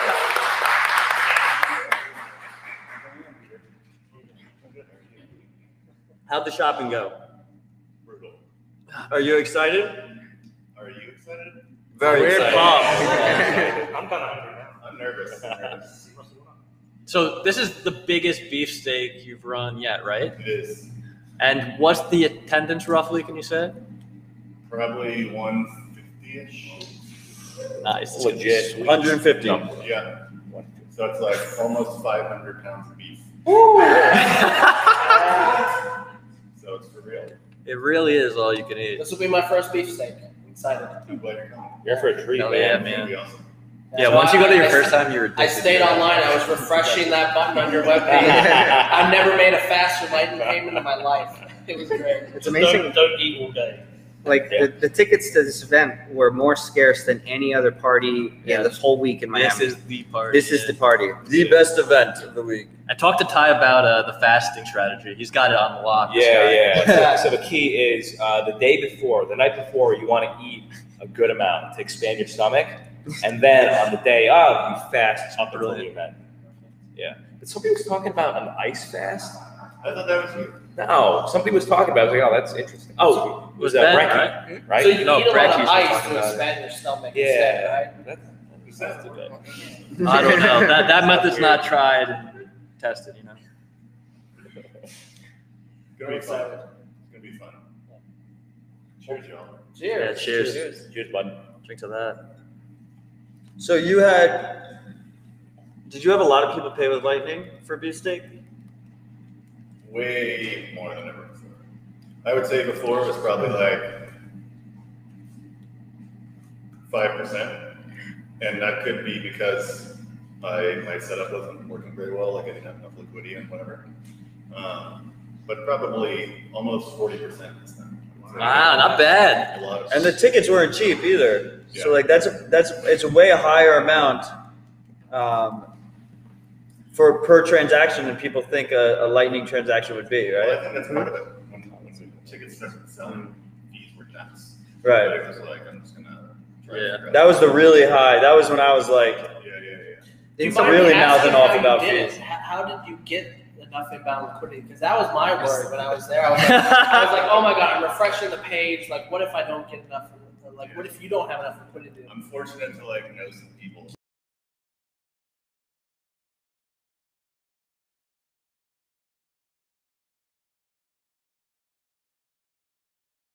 use the high priority on-chain fee, like it's worth it. it's worth it, right? Like if you're gonna do that anytime and hit high like Pete, it's for beefsteak. That's the time to do it.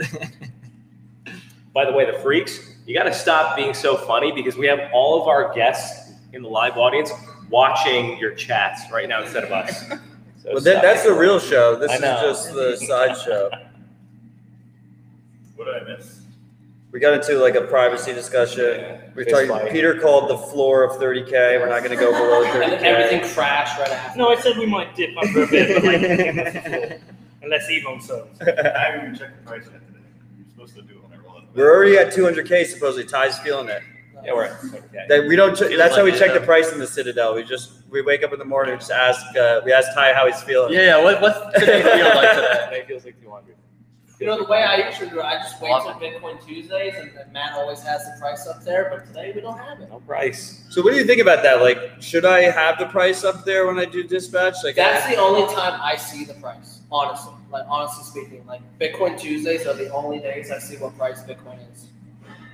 I feel like people talk a big game about me having the price up there and that I shouldn't because out of principle, like the price doesn't matter short term. Price discussion, yeah. But at the same time, like, people love seeing the little chart.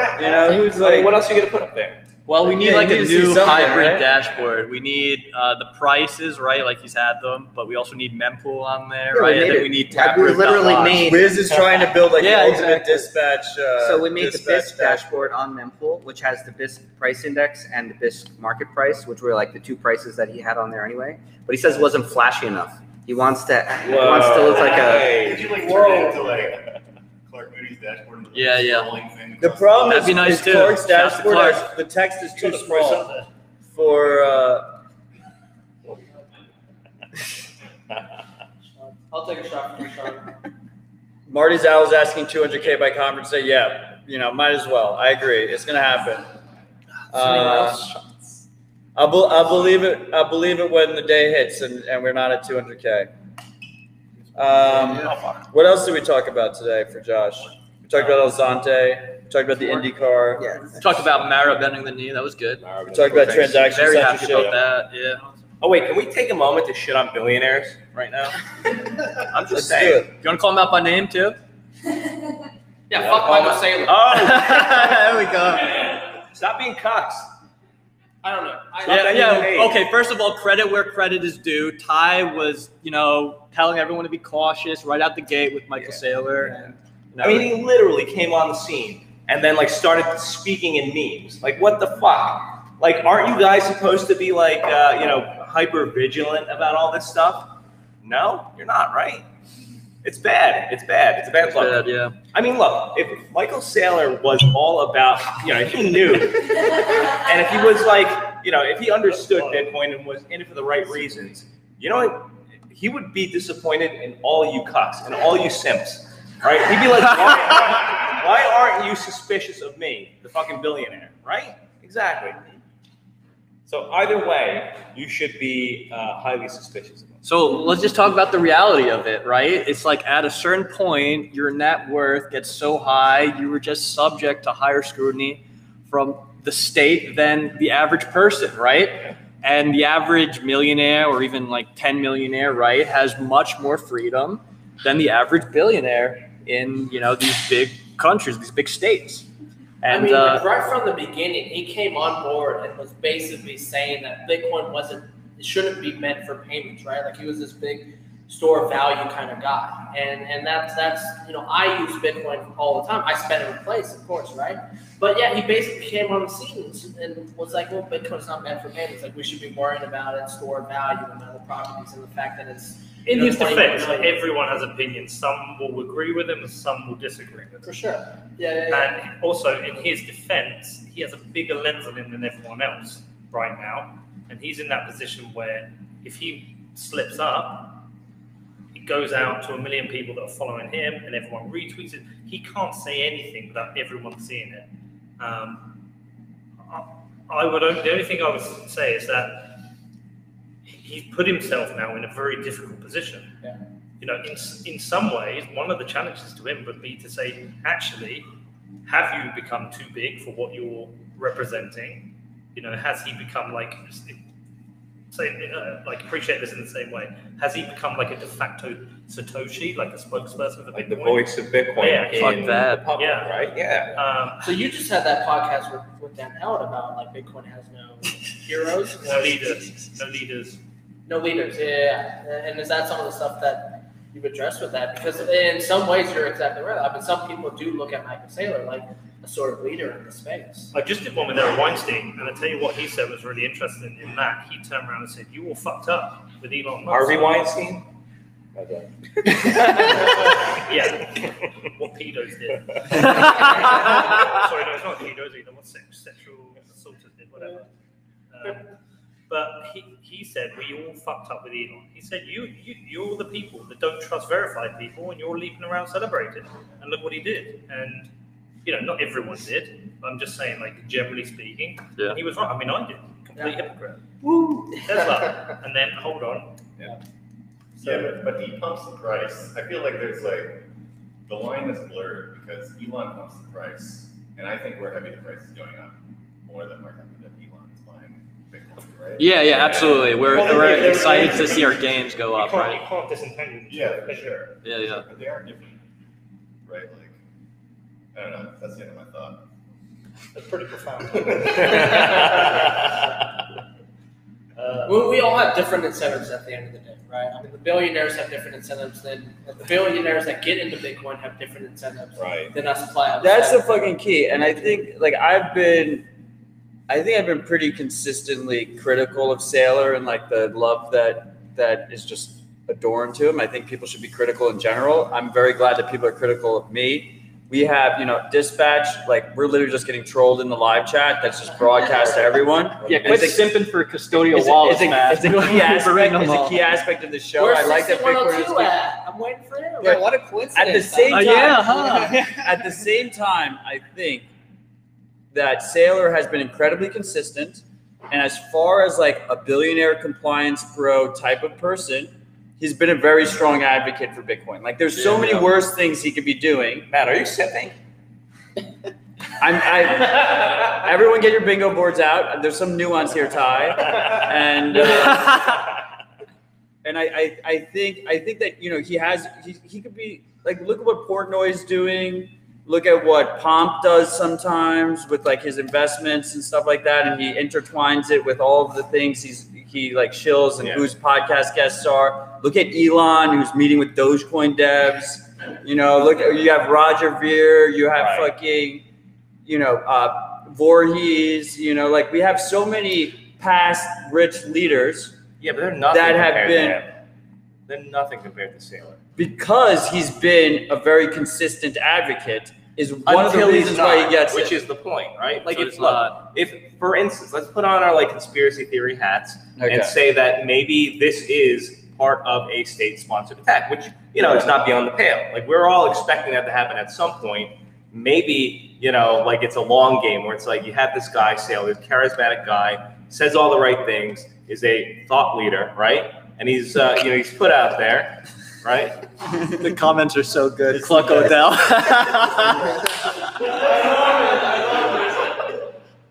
Plebs, I fucking love you. No one is above criticism. Keep everyone honest. Well, doesn't that sound like a good, like he builds up his like. This is how you would do it. Right, that's how you would do it. It's a long And then game. we're going to bring mining to America, land of the free. Exactly. And then we're going to transaction censor everything. We're gonna have a mining council. And Be innocuous at first. He had that big tweet where he got like 20,000 likes and like 5,000 retweets where he was like, the perfect mobile wallet is one where you like KYC yourself and you just lend your Bitcoin for USD. So then you just pay without a tax burden via the USD. Well, he had this one tweet like a long time ago, which was like, it was basically like the gist of it was like render unto Caesar what is Caesar's or whatever. Okay, put your hand up if you've never had a bad take with Bitcoin. I have. Okay, so we all have, He thought of the bad take. You had What was it? That's all right. I did a shitload, and he's had some bad takes, but suddenly it goes out to a lot of people. Yeah. But the things that I think about with him is who's under more pressure when their net worth, the price halves? Is it someone who goes from 6 billion to 3 billion, who's raised a lot of money through their company, who's got a board to answer to, who's got investors to answer to, or somebody who has, I don't know, $1 million of Bitcoin is going to 500,000. Who feels that burn more? I think he feels the pressure more. I think he certainly does. But what if, like, okay? But this is again, defensive. This is saying, look, that's why we, you know, we have to be on guard with him as well. Right. The other thing is he's been brilliant, as Matt says, a great advocate, but he is still very new to Bitcoin. He's very new. You know, And he says all the right things though. sometimes Like even in 2015, he was a Bitcoin mayor, right? Like he came, like there's tweets out there where he was like bashing Bitcoin. He didn't delete that tweet though. No, He did. He deleted it. He didn't. Oh, no. And yeah, that's great. But Very yeah, low bar, but it's impressive that he didn't delete it. It's good. Yeah, but I But what's the real threat? I mean, anyone can say anything, right? Like, what's the real threat? I think the 51% attack obviously would be if there's some kind of mining council that decides to. they just need to disband that idea. Someone needs to resign, so everyone else does. They can do it without a council. Yeah, absolutely. Look, it doesn't matter how angry people are. U.S. miners, they're going to call themselves North American miners because it sounds better. U.S. miners are going to have a lot of closed doors conversations in the next 10 years. Right. And it's up to us as sovereign Bitcoiners to mitigate that threat without appealing to them to be not that. Yeah. Like that is obviously they're going to do that. Well, look, I mean, I hear people on Twitter being like, oh, you know, it's fine if they have closed door meetings. People are entitled to it. Yes. However, doesn't mean we have to like it, right? Like we need to kind of force their hand to be more transparent. Otherwise, it's going to make like obviously in the long run, Bitcoin will succeed. But if we don't address these things, nip them at the bud, it's going to be a big headache in the future. So I think it's fine that we complain when things aren't going our way. The live chat's the best part of Dispatch. It really is. Loving it. Maybe the real solution is just for everyone to have a few miners at home, even if it's not profitable, right? Just to like secure the network. Well, I think it'll be more profitable, right? Like, especially, if you're looking for KYC free corn, I mean, I'd be willing to, pay 30%. Yeah, I don't think so. Like, wouldn't you pay a 30% premium for just it's nice not KYC? 30% though. It's like probably 300% more, right? Yeah, it's more like 100%. No well, way. there's like right More. That's crazy. There's like right on mining, right? Well, like right now you can't get the equipment. So that makes it extra expensive, right? But even when you do have the equipment, Yeah, even if you have miners for free. yes, exactly. Are they running right now? No. Why not? Well, someone was going to buy them, and they didn't. So now you have them? I got Why aren't they plugged in yet? Are they in the UK? They're in. Don't tell Ohio. Dude, it's oh. so competitive. The network's so big. If you don't have the electricity rate, then you're screwed. That's the biggest part of the whole equation. Yes, mines are profitable right now. Anyone who mined at their home at a 40-50% loss for the last 10 years has done fantastic. That's true. If you have a long enough time frame. The government has no idea they have the Bitcoin. If you could afford to eat the cost for that long, But you would have been better off just buying Bitcoin. Yeah, well, I You'd be KYC'd though, and if you're McCormick about it, you just sent it to the same reused address. You don't care about privacy, and it's all bagged and tagged. But the BIS premium is way less. Exactly. I used you as an adjective. It should be a compliment. That was a switch.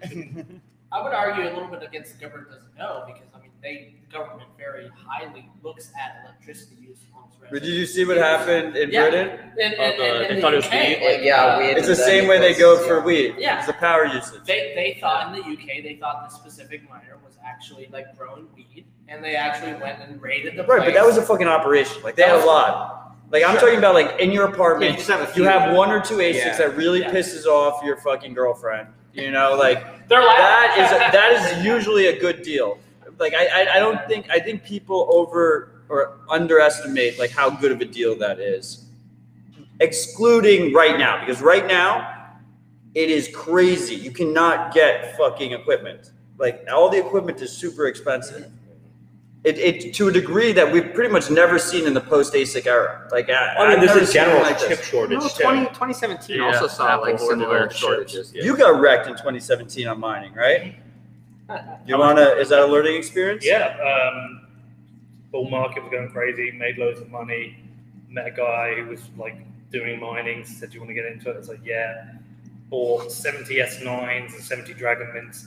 The S9s were like 2,000 a piece. They were going, I could have resold them on Amazon or eBay for 5,000 a piece. I mined, took out contract 18 cents, and made a load of money in January. February I broke even, and then I was fucked.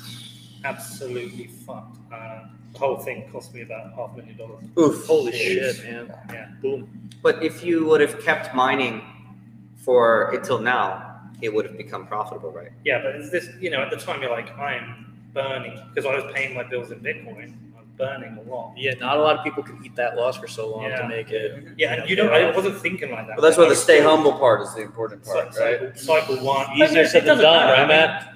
Well, the more miners, like if you have like 70 miners or 100 miners, then it's kind of like doing 100x on BitMEX in a way, right? Whereas if you have like one or two where, say, the electric bill is $100 a month, you don't really care. Like you can just eat that. My bill wasn't $100 a month. I understand. Yeah. Tens of thousands or something. Sure. Yeah, no, I understand. And that's what I mean. It's just like leverage, right? If you have 100 miners, it's like 100x. So if you just have one S9 in your house, in your closet or something. That's the way. I think that's the way, because we all talk about running our nodes, and it's important, especially if you're receiving payments, right? It's important to run your own node to verify that you received the payment, right? And to verify your balance. But I don't know. I think especially if we can get things like what's it called, the new Stratum V2, where the miners actually. Do you think that's actually going to happen? What do you mean this happen? There's a regulation angle. I would love that, right? Because who knows if let's say for instance, just an example, if the U.S. regulators will allow miners to allow individuals to set their own transaction blocks. I don't know. Well, it's like the OFAC compliant block. Stratum 2 fixes this, right? So, but the thing is, what if regulators requires don't allow that? Well, that's fuck the regulators. Well, fuck the regulators. But these are still U.S. businesses with U.S. founders. And no, but if you got a miner in your house, you don't care about regulators. So that's my question. But you're a part of a pool. The pool still has to play game. They're a big enough corporation. They still have to play game. No, so I'll use a pool in China that doesn't care about OFAC. Sure. That's like the whole point. Right? They don't care until the hammer comes down. It still could happen. No, but it's jurisdictional arbitrage. You just go overseas with your mining pool, and then China's not going to care. Until you get pinched and thrown in a cell. You could try to escape it so long. So what? No, I said for what? For what? Who cares? Well, the regulators will say whatever they want. Your money laundering or whatever. They'll make up whatever. The state will make up whatever offense they need to. So, the regulatory attacks, are we done? Or have we not seen anything yet? No, they're going to keep going. Yeah, we haven't seen anything. Yeah, we're just getting started. Crazy, eventually. Exactly. Now it's all nice and fun, and we are just tweeting "fuck you" to Marathon for doing OFAC compliance, but it will be nuts, really. I know. Do you want to pop your head in so that yeah. Ladies are here. We do have ladies here. We can bring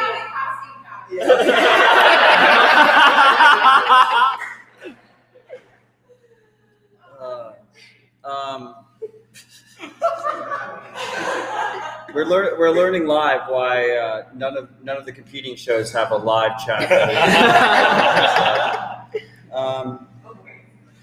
So I mean, Stratum V2, to bring it back to Stratum V2, the two main issues is regulatory compliance on the pool side, and then the second issue is, I don't think many miners want to run their own node and fucking deal with it. Will you do a quick breakdown of what Stratum V2 is? Stratum V2 is right now, formerly called Better Hash by Matt Corallo, and then the guys at Slush Pool Brains have been working on it to create Stratum V2. They integrated it in. And the idea is right now we have the mining pools. Famously, we have 5 or 6 mining pools that control the majority of hash rate, right? It's the famous FUD. And the key issue with mining pools is the mining pool operator. The guy who's running the pool is constructing the blocks, is deciding which transactions go into the block. If that's Marapool, they're putting that on a blacklist, right? And they're saying OFAC compliance. With Stratum V2, the individual miners are constructing the blocks and putting the transactions in. So it takes away the power. Right now, as it stands, if your mining pool starts doing fuckery, you basically have to, as a miner, you have to manually go and leave that pool and switch. So there's a lag. It's like a delayed check on the power. With Stratum V2, you have that power ahead of time.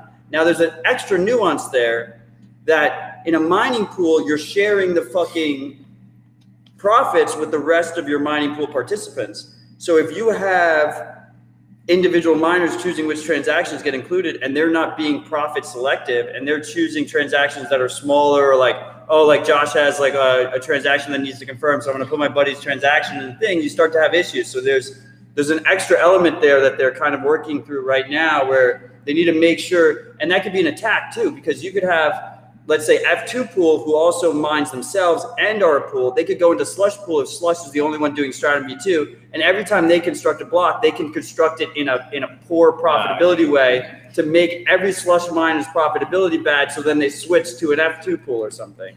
So if you start to think in an adversarial environment, there's a lot of, it's not so clean cut that like Stratum V2 is the future, but the classic Bitcoin thing, and I've been trying to be contrarian lately and just been wrong about everything. But the classic Bitcoiner thing is like, oh, Stratum V2 fixes everything. It's just going to happen in 2 weeks and we're good.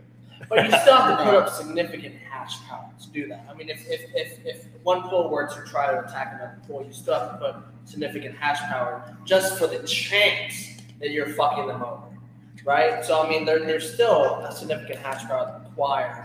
But there's some game theory there. It's the ultimate solution is probably some kind of it's probably some kind of like Uncle Jim. I want everyone to remember here, both in our in-person audience and our casting couch over here, that the majority of listeners are coming in through the podcast audio feed, so they have no idea what's going on in the live chat. So it's important that if you do interact with the live chat, that you explain what you're. Yeah, they're literally like continuously roasting us for like the last hour. Like this kid with the striped tank top, he's ultra salty. So Anthony, when we talk about Stratum V2, right? Like what's going to happen is Slush is going to incorporate it first, right? Yes. So what percentage does Slush have? Less than 10. Yeah, it's like 4 or 5%. Ben, are you enjoying yourself on the show? Basically, Ben just saw the comment from Young Lurk. Peter is getting awfully close to Ben. Watch out, Kaufman. Which is actually happening. Hey, he's doing one of these. He's just trying to reach Matt. That's why. I wonder though. I mean, from a practical perspective, like where are we at? Does anyone here know where we are at with Stratum V2? Are we close? Are we like years away? I mean, I feel like there was that announcement, and then everyone was like, "Oh, this is the future," and then I haven't heard. I think this week at the conference, maybe I don't know. Announcement. I think it's pretty close though. That's what we always say. Chapter fixes this. Like L2 fixes this. Stratum V2. Well, nothing happens overnight. I know, but that's what I'm asking now. Are we actually close with Stratum V2? No, it's like multi-year long project just to get it working at a basic level, and it's always years away. And then another few years to get it like working decent. Lower your time preference, Anthony. Yeah, but this is something worth it. Like this really changed so many dynamics and gets rid of this whole censorship bullshit that Marathon was pushing. Like, so things like this, they're worth waiting multiple years, multiple cycles even for. And it's going to be much more important in the future, like a few years down the road. Like, okay, the OFAC thing is going to be actually big drama, but now it gets more important as transaction fees become more important. Exactly. The whole point is what transactions are confirmed. But the whole point of Citadel Dispatch is like where are we at now? Like what actionable things we can do now? And if we're talking about Stratum V2, where's Stratum V2 at now? And I just wonder if it's still years away, then it's like I think you can basically get like an S9, flash it with their Brains OS firmware, and then you can connect it to Slush Pool, and it'll use Stratum V2. Simple, more or less. Well, I mean, to answer his question, I think it's like mostly working, right? Yeah. I don't know. It's my question. I mean, the big concern is what I said, the adversarial aspect, right? Yeah, that's the game theory thing is separate from like the technology itself actually works. Yeah, like the spec is like all planned out and the firmware works, right? But we haven't seen it in an adversarial environment, like so we don't really know how it goes. Fuck off.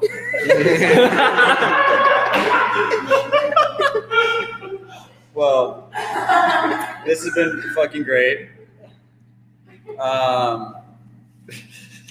I love that.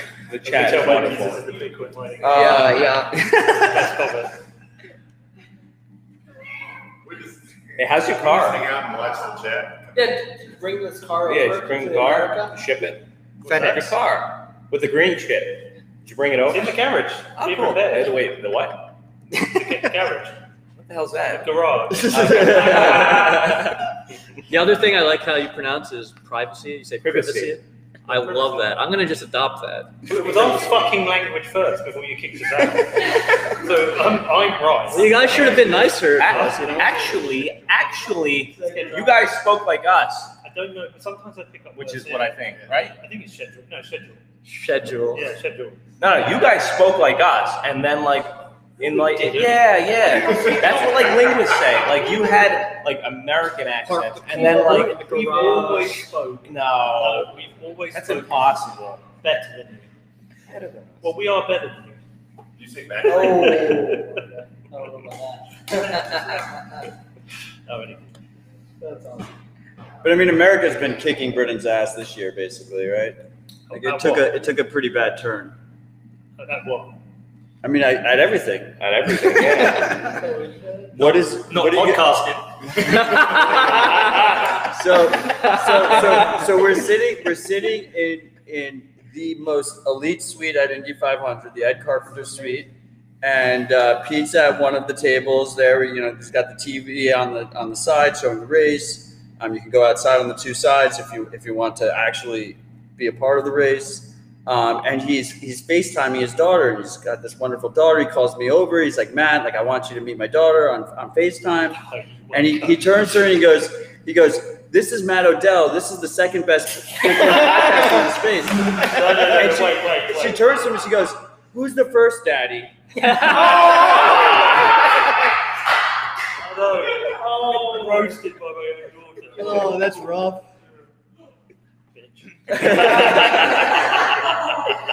No, she's amazing. I love her. So this has been fantastic. I'm inclined to say we should wrap this up. Fucking have a great fucking time in this fucking Citadel with all these fucking awesome people over here. I'm not gonna virtue signal that aspect. The live chat can go fuck themselves. I mean, do you guys have any final thoughts before we close this up and have a fucking insane night? BitcoinTV.com. Don't sue him. No, I am the one who knows. Oh, you're yeah. Big cheers to all the freaks who joined us in the live chat. Big shout out to all the freaks who joined us here at the Citadel. Big shout out to everyone who supports the show so we're able to keep it ad free. I hope to see many of you in Miami over this next week. I'm going to slowly walk over to the computer. And I love you all. Good to see you guys.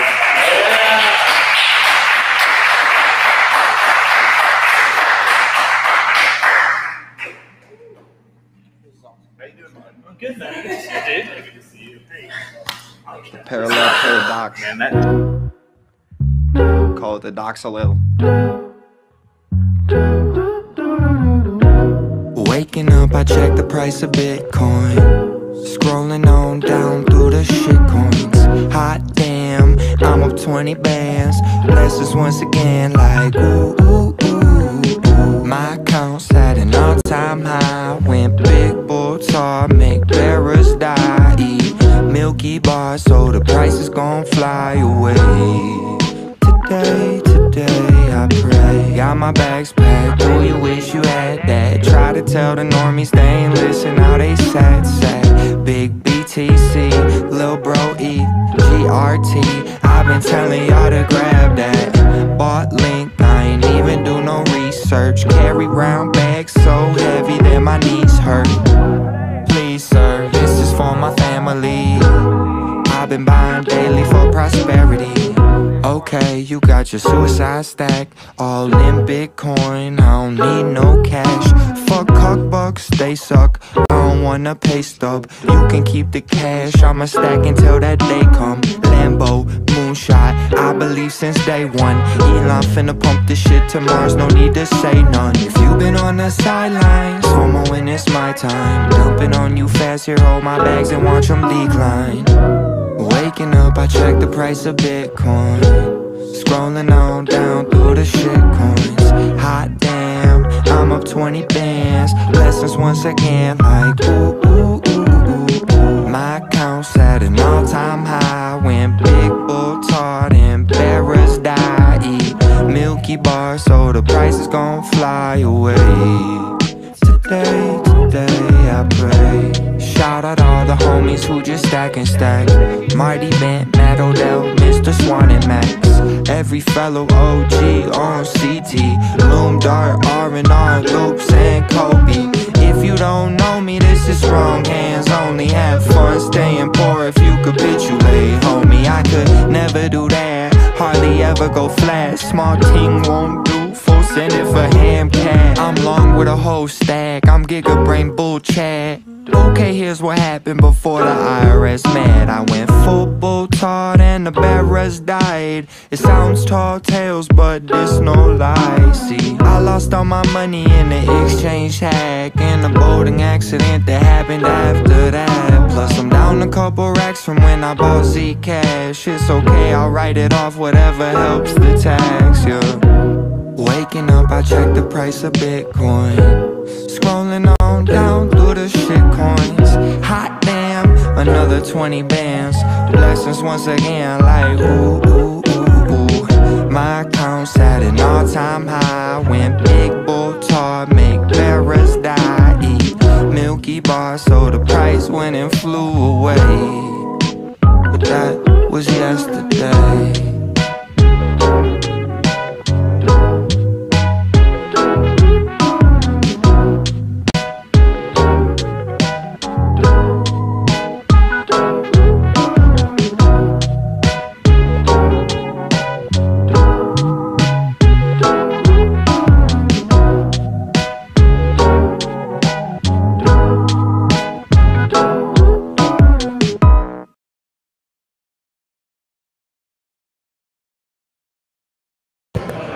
Love your freaks. Stay humble, stack sats.